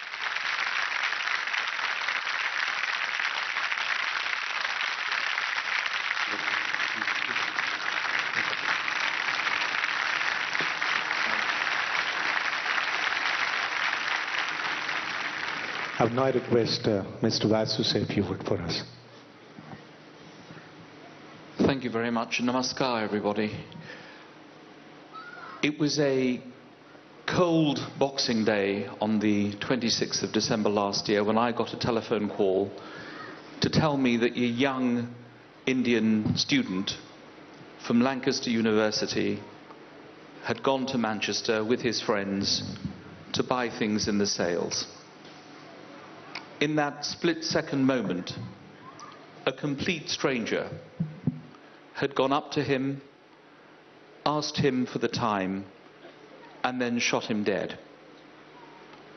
The pain and the grief of his parents and his family is something that not one of us would ever want to experience. The 23-year-old microelectronics student could have gone to any university in any country in the world, but he chose to come to Britain. So my first words to Subhash and Yogini is I'm very, very sorry that this terrible act of violence occurred in Britain. But you behaved, both of you, with incredible dignity. You didn't blame this country. You didn't blame the police. You didn't blame any individual. With huge dignity, you allowed the police to do their work, and as you know, because you came for the trial, so the whole country, all of us, are united in our grief for you and your family. Can I finally say this to the two Maheshs and the artists who've come from India for this occasion? I'm not a Marathi, I have to admit, but I am from Goa originally. But I have to say, the joy with which they celebrated the life of your son is a great tribute to them and to all of you for coming today. I want to thank both the Maheshs and everybody for all the work that they've done. I also want to thank Farooq and Sunil. We've heard a lot about Neil Armstrong, the man who walked on the moon. But to us Indians, our cricketers are real moonwalkers. And Sunil and Farooq have literally walked on the moon for us. And their presence today in supporting you has been extremely important. But from the ordinary people who are Indians, British Indians, who from the very first moment, Farooq mentioned his first call with Milan Kangale at Laika, and he rang me as well. It's all been about how can we help. We will always remember today as Anuj Bidway Day. We will always remember the fact that you chose our country to let him be educated. You must come back here regularly because we love your family, we have huge respect for it, and we love the memory of your son. Thank you very much, everyone. Namaskar. Thank you, Mr. Vaz. I would like to call Inspector Jack Chadwick on stage, who's helped the Bidways a lot. Please. Ladies and gentlemen, Jack is the inspector who looked after this case. Thank you, Jack. Thank you for coming. आणखीन एक सगळीच आलेली मंडळी एवढ्या लांबनं स्टेजवर येऊन गेली. आज आमचे आणखीन एक पाहुणे इतक्या लांब ह्या कार्यक्रमासाठी आलेत. मी शिवाजी साटम यांना विनंती करतो की त्यांनी स्टेजवर यावं please.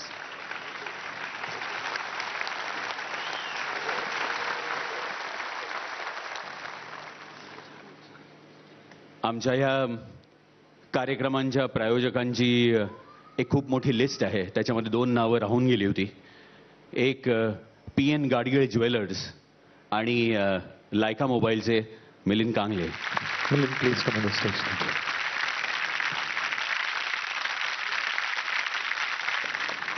Thank you Milind. Thanks for the help. पुन्हा एकदा तीच शांतता, पुन्हा एकदा तोच भास, पुन्हा एकदा आठवणींचा कल्लोळ, पुन्हा एकदा त्याचीच आस. पण कार्यक्रमाच्या सुरुवातीलाच आपलं ठरलंय अनुजचं जाणं नाही तर त्याचं जगणं आपल्याला साजरं करायचंय. डोळ्यांच्या किनारा ओलावणार आहेत तरी ओठांवर किंचित हसू असू द्या अनुजच्या आठवणींसाठी, बिडवे कुटुंबाच्या पुढील वाटचालीसाठी. या हळव्या संकल्पनेला ज्यांनी ज्यांनी सहकार्य केलं त्या सगळ्यांचे आभार. खरं तर कार्यक्रम इथं संपायला हवा, पण आमचे मित्र अवधूत गुप्ते यांनी या घडून गेलेल्या घटनेबद्दल त्याचं म्हणणं त्याच्या संगीताच्या भाषेत संगीतबद्ध केलंय. स्वतः अवधूत गुप्ते, स्वप्नील बांदोडकर आणि डॉक्टर महेश पटवर्धन ते गीत गातील. बेरंग कर. या कार्यक्रमाचं हे जे गाणं अवधूतने केलेलं आहे ते सागरिका प्रोडक्शन या म्युझिकल प्रोडक्शन कंपनीने आपल्या अनुज मेमोरियल फंड याला 1 लाख रुपये जाहीर केलेले आहेत.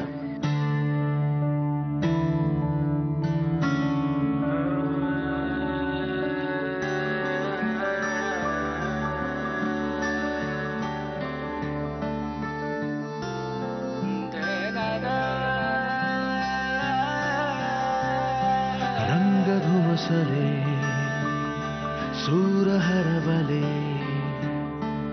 मन पुरके नाही आसरा. या वेदना अन जखमांचा रंग मातीला आज आलेला. ती माती अननातीही रुजलेली सारी भीतीही काढून घे तू पुन्हा. बेरंग कर हे श्वासही, बेरंग कर आकाशही, बेरंग कर तू स्वप्नांना.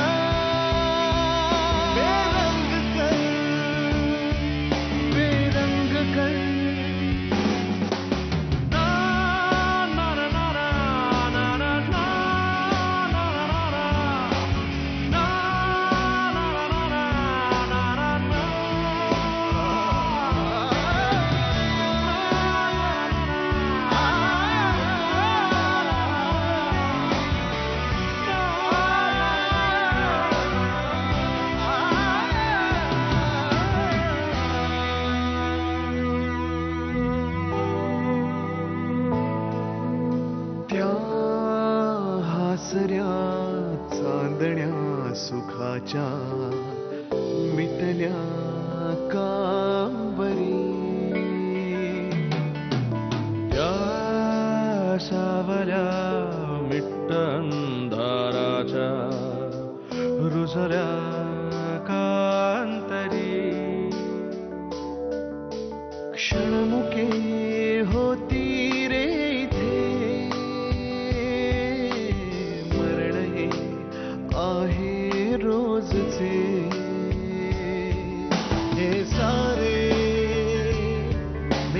पेरले सुख माझे मीच चोरले काढून घे तू पुन्हा बेरंग कर हे जग सारे बेरंग कर क्या कल्पना बेरंग कर हे रंगही बेरंग कर बेरंग कर ना ना ना ना ना ना ना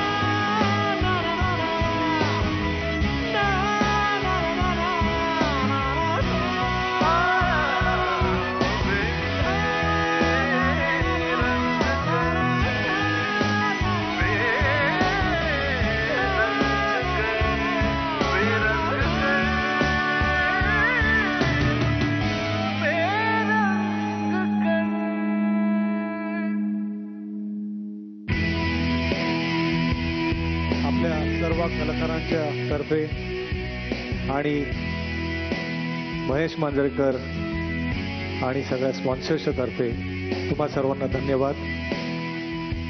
thank you for honouring Anuj's life. I told Subhash and Yogini that this is not to mourn somebody's death, but this is to celebrate Anuja's life. Thank you. Thank you.